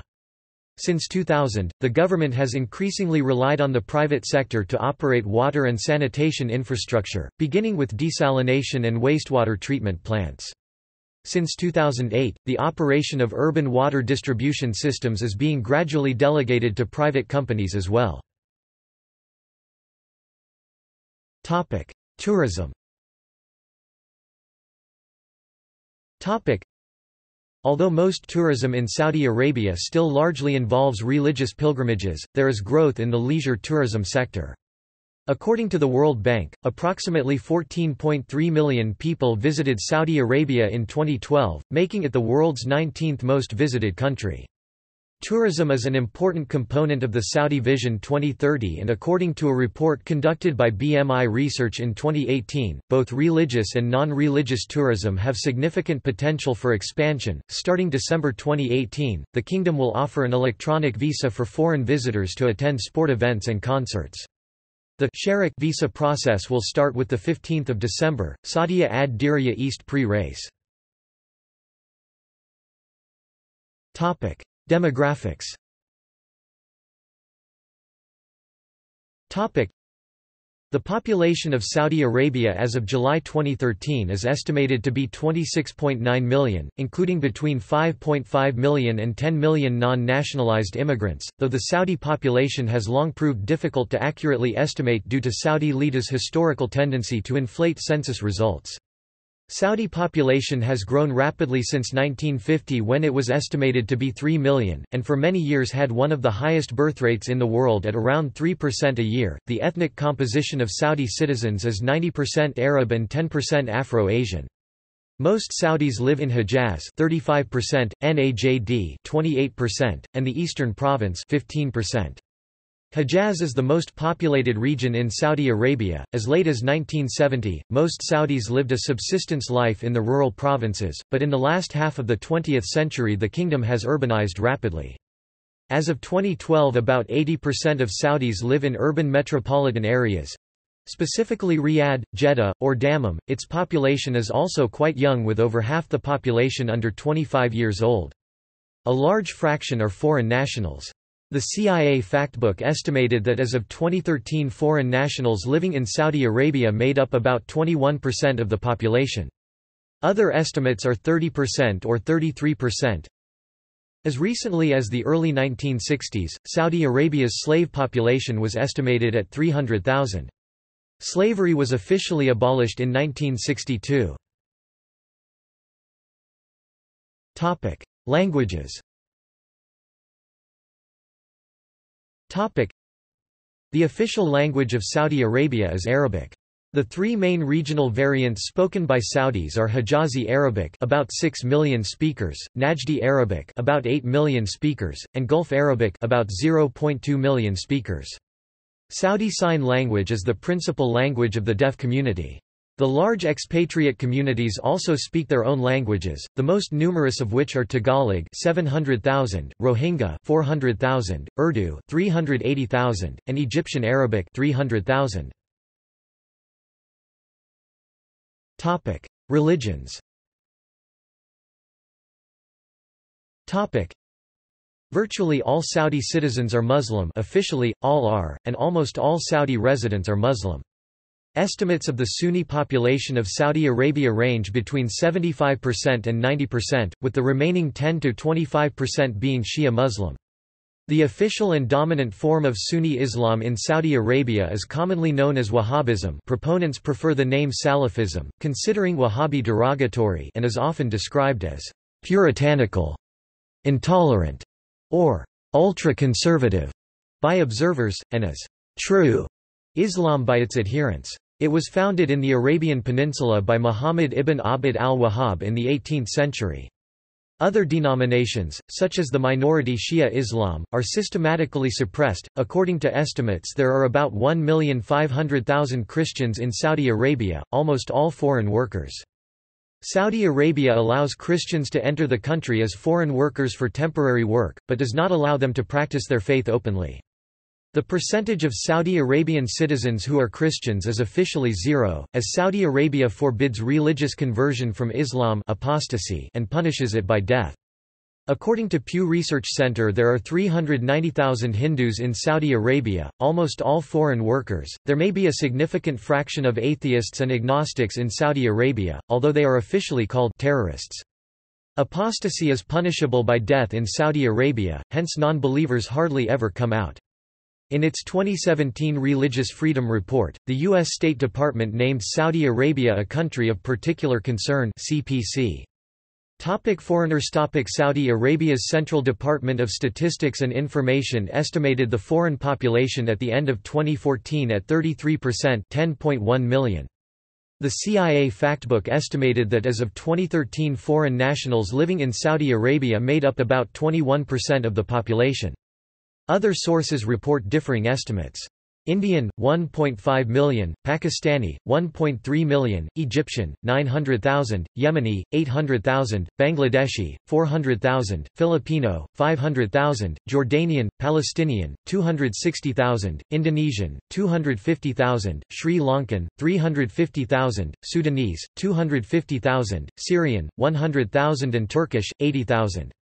There are around 100,000 Westerners in Saudi Arabia, most of whom live in compounds or gated communities. Foreign Muslims who have resided in the kingdom for 10 years may apply for Saudi citizenship. Priority is given to holders of degrees in various scientific fields, an exception made for Palestinians who are excluded unless married to a Saudi national, because of Arab League instructions barring the Arab states from granting them citizenship. Saudi Arabia is not a signatory to the 1951 UN Refugee Convention, as Saudi population grows and oil export revenues stagnate. Pressure for Saudization, the replacement of foreign workers with Saudis, has grown, and the Saudi government hopes to decrease the number of foreign nationals in the country. Saudi Arabia expelled 800,000 Yemenis in 1990 and 1991 and has built a Saudi-Yemen barrier against an influx of illegal immigrants and against the smuggling of drugs and weapons. In November 2013, Saudi Arabia expelled thousands of illegal Ethiopian residents from the kingdom. Various human rights entities have criticized Saudi Arabia's handling of the issue. Over 500,000 undocumented migrant workers, mostly from Somalia, Ethiopia, and Yemen, have been detained and deported since 2013. Monarchs 1932 present. King Abdulaziz 1932 to 1953, second longest reigning Saudi monarch. King Saud 1953 to 1964, third longest reigning Saudi monarch. King Faisal 1964 to 1975, fourth longest reigning Saudi monarch. King Khalid 1975 to 1982, sixth longest reigning Saudi monarch. King Fahd 1982 to 2005, longest reigning Saudi monarch. King Abdullah 2005 to 2015, fifth longest reigning Saudi monarch. King Salman 2015 present, current monarch. Crown Princes 1933 present. Crown Prince Saud bin Abdulaziz 1933 to 1953 became king. Crown Prince of King Abdulaziz. Crown Prince Faisal bin Abdulaziz 1953 to 1964 became king. Crown Prince of King Saud. Crown Prince Muhammad bin Abdulaziz 1964–1965 resigned from post. Crown Prince of King Faisal. Crown Prince Khalid bin Abdulaziz (1965–1975) became king. Crown Prince of King Faisal. Crown Prince Fahd bin Abdulaziz (1975–1982) became king. Crown Prince of King Khalid. Crown Prince Abdullah bin Abdulaziz (1982–2005) became king. Crown Prince of King Fahd. Crown Prince Sultan bin Abdulaziz (2005–2011) died in office. Crown Prince of King Abdullah. Crown Prince Nayef bin Abdulaziz (2011–2012) died in office. Crown Prince of King Abdullah. Crown Prince Salman bin Abdulaziz (2012–2015) became king. Crown Prince of King Abdullah. Crown Prince Mukran bin Abdulaziz (2015) removed from post.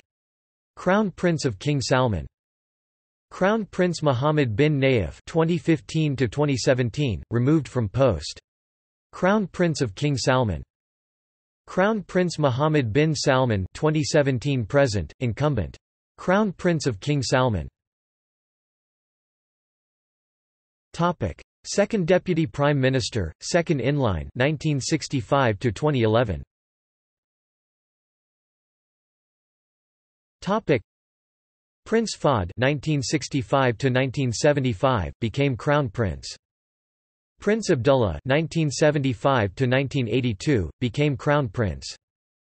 Prince Sultan (1982–2005) became Crown Prince. Prince Nayef (2009–2011) became Crown Prince. Topic: Deputy Crown Prince, second in line, 2014–present. Topic: Prince Mukran (2014–2015) became Crown Prince. Prince Muhammad (2015) became Crown Prince, son of Prince Nayef. Prince Muhammad (2015–2017) became Crown Prince. Defense Minister of Saudi Arabia, son of King Salman. Topic: Culture. Topic: Saudi Arabia has centuries-old attitudes and traditions, often derived from Arab civilization. This culture has been heavily influenced by the austerely puritanical Wahhabi form of Islam, which arose in the 18th century and now predominates in the country. Wahhabi Islam has been called the predominant feature of Saudi culture. Topic: Religion in society. Topic: The Hijazi region, where the Islamic holy cities of Mecca and Medina are located, is the destination of the Hajj pilgrimage, and often deemed to be the cradle of Islam. Islam is the state religion of Saudi Arabia and its law requires that all citizens be Muslims. Neither Saudi citizens nor guest workers have the right of freedom of religion. The official and dominant form of Islam in the kingdom, Wahhabism, arose in the central region of Najd, in the 18th century. Proponents call the movement Salafism, and believe that its teachings purify the practice of Islam of innovations or practices that deviate from the 7th-century teachings of Muhammad and his companions. The Saudi government has often been viewed as an active oppressor of Shia Muslims because of the funding of the Wahhabi ideology which denounces the Shia faith. Prince Bandar bin Sultan, Saudi ambassador to the United States, stated, "The time is not far off in the Middle East when it will be literally God help the Shia. More than 1 billion Sunnis have simply had enough of them." Saudi Arabia is one of the few countries that have religious police, known as Haia or Mataween, who patrol the streets, enjoining good and forbidding wrong, by enforcing dress codes, strict separation of men and women, attendance at prayer salat 5 times each day, the ban on alcohol, and other aspects of Sharia Islamic law. In the privacy of the home behavior can be far looser, and reports from the Daily Mail and WikiLeaks indicate that the ruling Saudi royal family applies a different moral code to itself, indulging in parties, drugs and sex. Until 2016, the kingdom used the lunar Islamic calendar, not the international Gregorian calendar, but in 2016 the kingdom announced its switch to the Gregorian calendar for civil purposes. Daily life is dominated by Islamic observance. Businesses are closed 3 or 4 times a day for 30 to 45 minutes during business hours while employees and customers are sent off to pray. The weekend is Friday to Saturday, not Saturday to Sunday, because Friday is the holiest day for Muslims.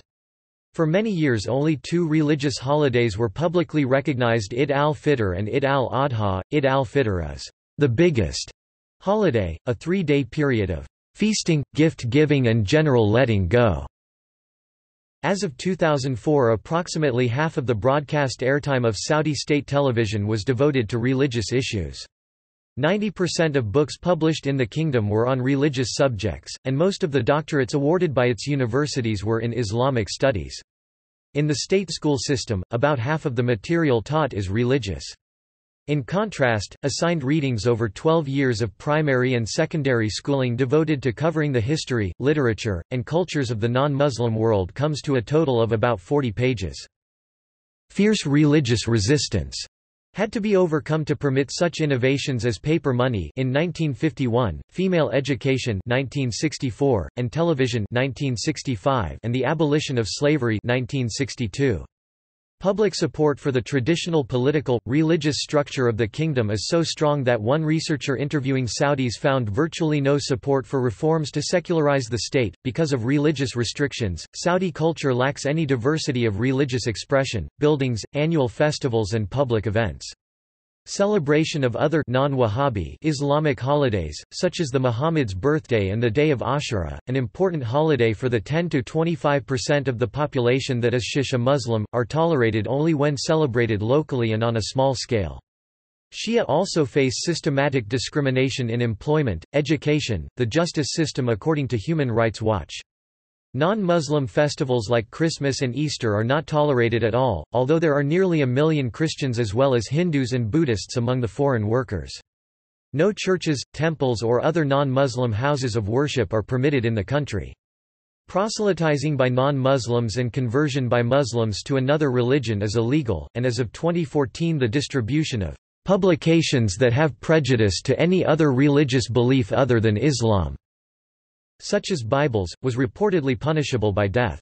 In legal compensation court cases (DIYYA), non-Muslim are awarded less than Muslims. Atheists are legally designated as terrorists. And at least one religious minority, the Ahmadiyya Muslims, had its adherents deported, as they are legally banned from entering the country. Islamic heritage sites. Saudi Wahhabism is hostile to any reverence given to historical or religious places of significance for fear that it may give rise to shirk, idolatry, and the most significant historic Muslim sites in Mecca and Medina are located in the western Saudi region of Hejaz. As a consequence, under Saudi rule, an estimated 95% of Mecca's historic buildings, most over 1,000 years old, have been demolished for religious reasons. Critics claim that over the last 50 years, 300 historic sites linked to Muhammad, his family or companions have been lost, leaving fewer than 20 structures remaining in Mecca that date back to the time of Muhammad. Demolished structures include the mosque originally built by Muhammad's daughter Fatima, and other mosques founded by Abu Bakr, Muhammad's father-in-law and the first caliph, Umar, the second caliph, Ali, Muhammad's son-in-law and the fourth caliph, and Salman al-Farsi, another of Muhammad's companions. 4 cultural sites in Saudi Arabia are designated as UNESCO World Heritage Sites: the archaeological site at Al-Hijr Kaaba, the Tarif district in the city of Diriyah, historic Jeddah, the gate to Mecca, and the cave art in the Ha-Il region. 10 other sites submitted requests for recognition to UNESCO in 2015. In June 2014, the Council of Ministers approved a law that gives the Saudi Commission for Tourism and National Heritage the means to protect Saudi Arabia's ancient relics and historic sites.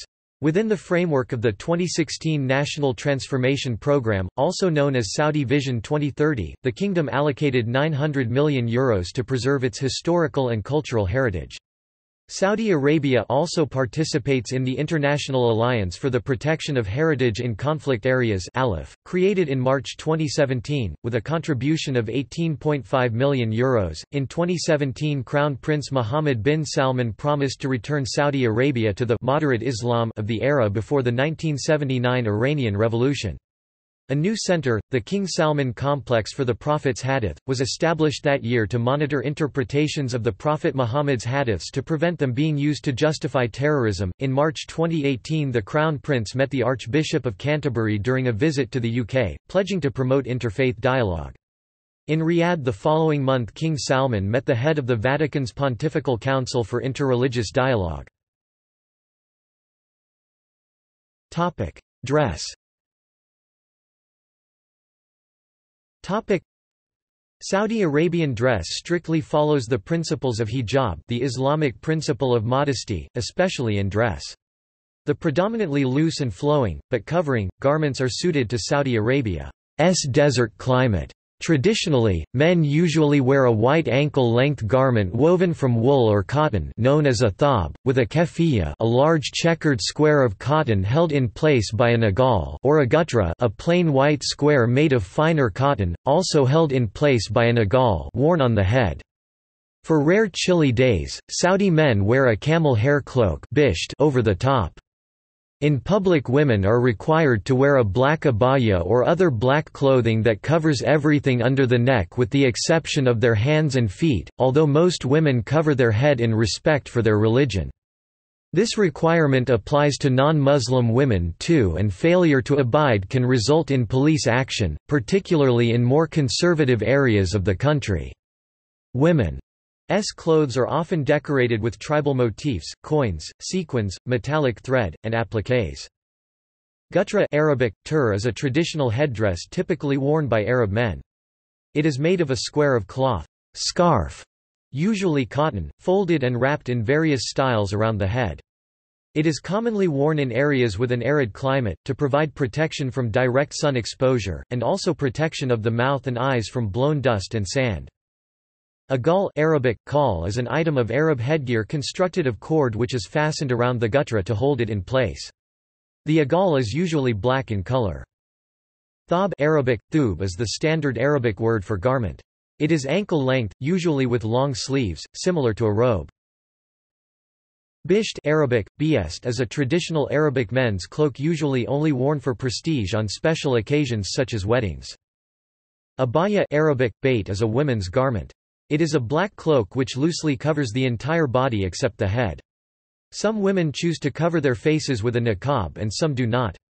Some abayas cover the top of the head as well. Arts and entertainment. During the 1970s, cinemas were numerous in the kingdom, although they were seen as contrary to Wahhabi norms. During the Islamic revival movement in the 1980s, and as a political response to an increase in Islamist activism including the 1979 seizure of the Grand Mosque in Mecca, the government closed all cinemas and theaters. However, with King Abdullah's reforms from 2005, some cinemas have reopened, including one in Khost. From the 18th century onward, Wahhabi fundamentalism discouraged artistic development inconsistent with its teaching. In addition, Sunni Islamic prohibition of creating representations of people have limited the visual arts, which tend to be dominated by geometric, floral, and abstract designs and by calligraphy. With the advent of oil wealth in the 20th century came exposure to outside influences, such as Western housing styles, furnishings, and clothes. Music and dance have always been part of Saudi life. Traditional music is generally associated with poetry and is sung collectively.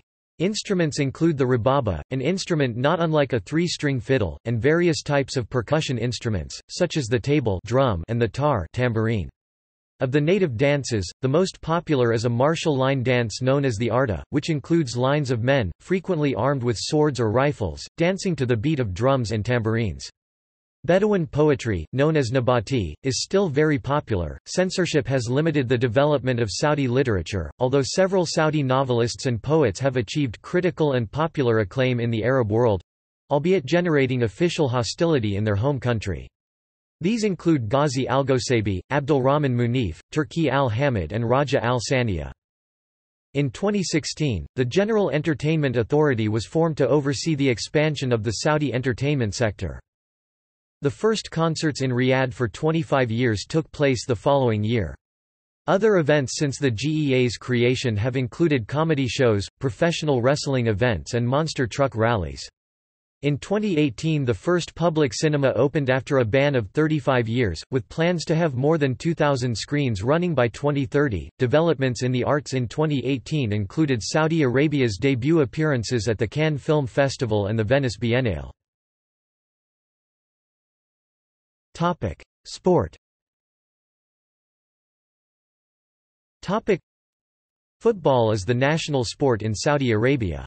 The Saudi Arabia national football team is considered as one of Asia's most successful national teams, having reached a joint record 6 AFC Asian Cup finals, winning 3 of those finals 1984, 1988, and 1996 and having qualified for the World Cup 4 consecutive times ever since debuting at the 1994 tournament.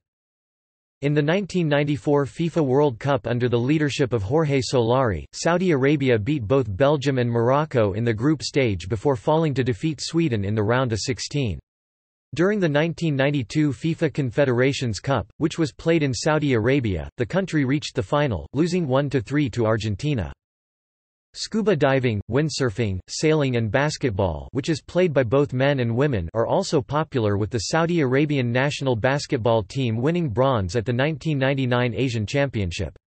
More traditional sports such as horse racing and camel racing are also popular. A stadium in Riyadh holds races in the winter. The annual King's Camel Race, begun in 1974, is one of the sport's most important contests and attracts animals and riders from throughout the region. Falconry, another traditional pursuit, is still practiced. Women's sport is controversial due to the suppression of female participation in sport by conservative Islamic religious authorities, however this restriction has eased slightly in recent years. Until 2018 women were not permitted in sport stadiums. Segregated seating, allowing women to enter, has been developed in 3 stadiums across major cities.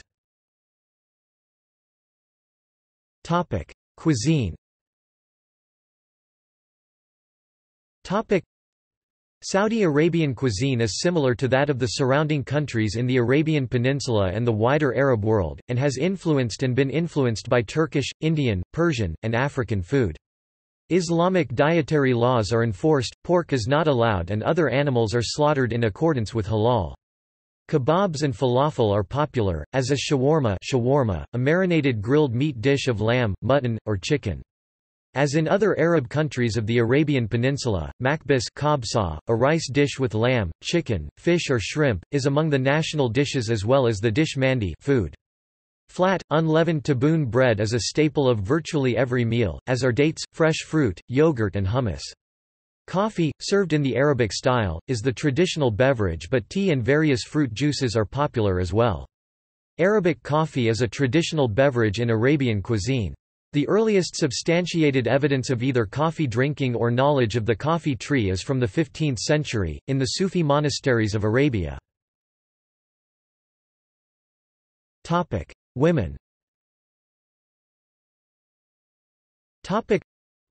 Women do not have equal rights to men in the kingdom. The U.S. State Department considers Saudi Arabian government's discrimination against women a significant problem in Saudi Arabia and notes that women have few political rights due to the government's discriminatory policies. The World Economic Forum 2010 Global Gender Gap Report ranked Saudi Arabia 129th out of 134 countries for gender parity. Other sources had complained of an absence of laws criminalizing violence against women. Under Saudi law, every adult female must have a male relative as her guardian. Wali. As of 2008, a woman was required to have permission from her male guardian in order to travel, study, or work. A royal decree passed in May 2017 allowed them to avail government services such as education and healthcare without the need of a consent of a male guardian. The order however also stated that it should only be allowed if it doesn't contradict the Sharia system. According to a leading Saudi feminist and journalist, Wajiha al-Hawaidar, Saudi women are weak, no matter how high their status, even the pampered ones among them, because they have no law to protect them from attack by anyone. Women face discrimination in the courts, where the testimony of one man equals that of two women in family and inheritance law. Polygamy is permitted for men, and men have a unilateral right to divorce their wives without needing any legal justification. A woman can only obtain a divorce with the consent of her husband or judicially if her husband has harmed her. In practice, it is very difficult for a Saudi woman to obtain a judicial divorce. With regard to the law of inheritance, the Quran specifies that fixed portions of the deceased's estate must be left to the Qur'anic heirs, and generally, female heirs receive half the portion of male heirs. The average age at first marriage among Saudi females is 25 years in Saudi Arabia, with child marriage no longer common. As of 2015, Saudi women constitute 13% of the country's native workforce despite being 51% of all university graduates. Female literacy is estimated to be 81%, lower than male literacy. Obesity is a problem among middle and upper class Saudis who have domestic servants to do traditional work but, until 2018, were forbidden to drive and so are limited in their ability to leave their home. As of April 2014, Saudi authorities in the Education Ministry have been asked by the Shura Council to consider lifting a state school ban on sports for girls with the proviso that any sports conform to Sharia rules on dress and gender segregation. According to the official SPA news agency, the religious police, known as the Matawa, impose many restrictions on women in public in Saudi Arabia.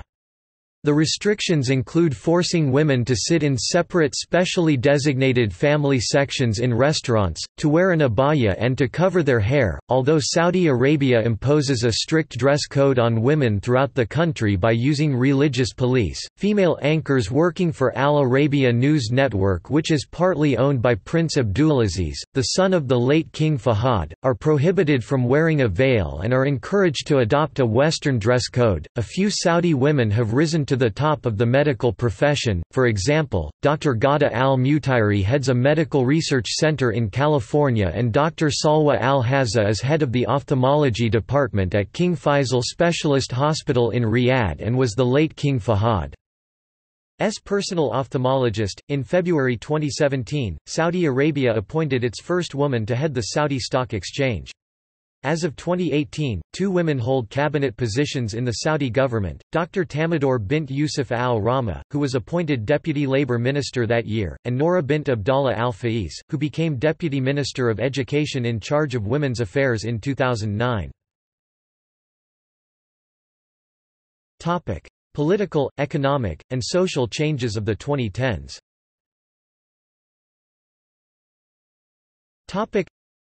On 25 September 2011, King Abdullah announced that Saudi women would gain the right to vote and to be candidates in municipal elections, provided that a male guardian grants permission. Women were allowed to vote and be candidates in the 12 December 2015 municipal elections. In August 2013, a law was passed that criminalized domestic violence against women.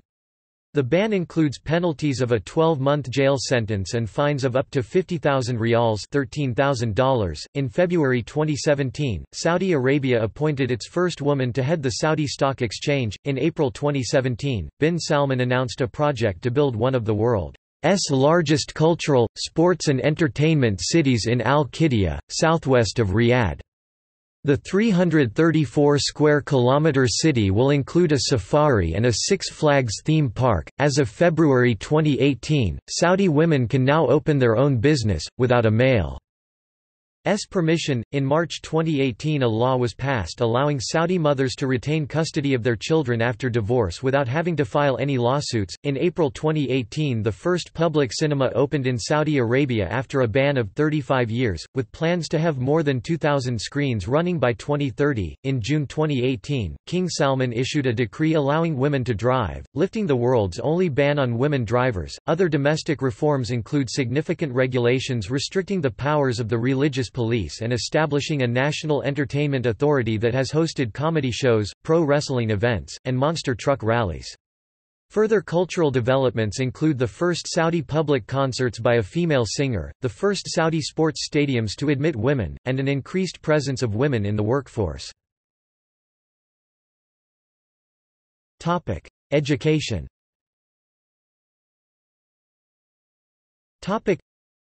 Education is free at all levels. The school system is composed of elementary, intermediate, and secondary schools.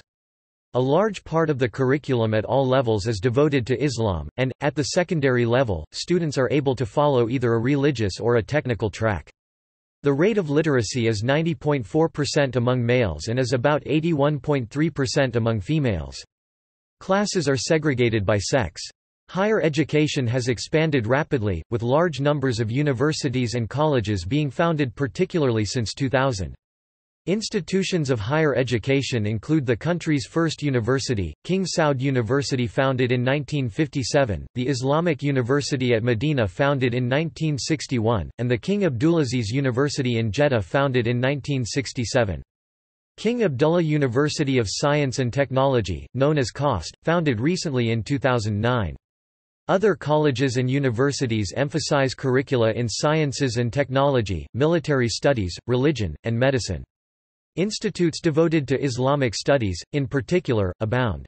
Women typically receive college instruction in segregated institutions. The academic ranking of world universities, known as Shanghai Ranking, ranked 4 of Saudi Arabian institutions among its 2016-2017 list of the 980 top universities in the world. Also, the QS World University Rankings has ranked 19 Saudi universities among the top 100 Arab institutions. On its 13th edition, according to critics, Saudi curriculum is not just dominated by Islam but suffers from Wahhabi dogma that propagates hatred towards non-Muslim and non-Wahhabis and lacks technical and other education useful for productive employment, memorization by rote of large parts of the Qur'an, and its interpretation and understanding and the application of Islamic tradition to everyday life is at the core of the curriculum. Religion taught in this manner is also a compulsory subject for all university students. As a consequence, Saudi youth generally lacks the education and technical skills the private sector needs, according to the CIA. Similarly, the Chronicle of Higher Education wrote in 2010 that the country needs educated young Saudis with marketable skills and a capacity for innovation and entrepreneurship. That's not generally what Saudi Arabia's educational system delivers, steeped as it is in rote learning and religious instruction. The religious sector of the Saudi national curriculum was examined in a 2006 report by Freedom House, which concluded that the Saudi public school religious curriculum continues to propagate an ideology of hate toward the unbeliever, that is, Christians, Jews, Shiites, Sufis, Sunni Muslims who do not follow Wahhabi doctrine, Hindus, atheists and others." The Saudi religious studies curriculum is taught outside the kingdom via Saudi-linked madrasa, schools, and clubs throughout the world.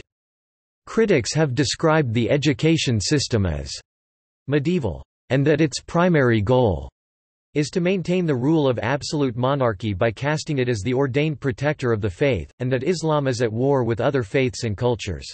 Saudi Arabia sponsors and promotes the teaching of Wahhabism ideology, which is adopted by Sunni jihadist groups such as ISIS, Al-Qaeda and the Nusra Front.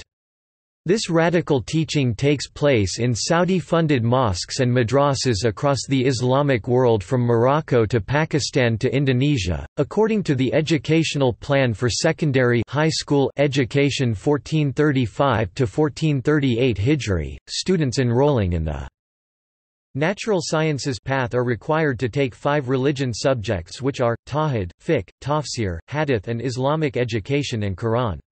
In addition, students are required to take 6 science subjects, which are maths, physics, chemistry, biology, geology and computer. The approach taken in the Saudi education system has been accused of encouraging Islamic terrorism, leading to reform efforts. Following the 9/11 attacks, the government aimed to tackle the twin problems of encouraging extremism and the inadequacy of the country's university education for a modern economy, by slowly modernizing the education system through the Tatweer reform program. The Tatweer program is reported to have a budget of approximately $2 billion and focuses on moving teaching away from the traditional Saudi methods of memorization and rote learning towards encouraging students to analyze and problem solve. It also aims to create an education system which will provide a more secular and vocationally based training. As of 2018, Saudi Arabia ranks 28 worldwide in terms of high quality research output according to the renowned scientific journal Nature. This makes Saudi Arabia the best performing Middle Eastern, Arab and Muslim country. Health care.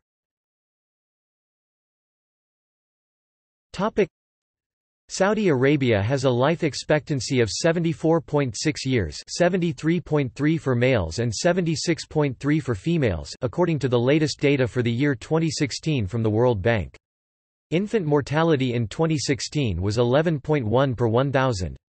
In the same year, 69.7% of the adult population was overweight and 35.5% was obese. See also: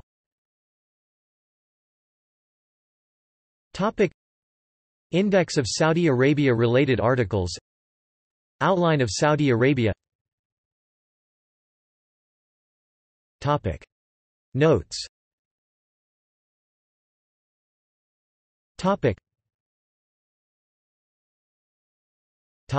References.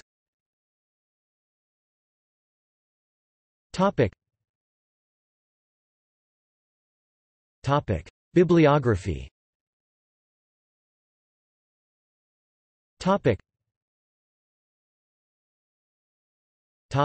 External links.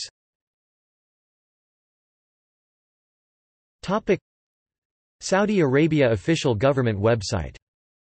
Saudi Arabia, the World Factbook. Central Intelligence Agency. Saudi Arabia at Curlie.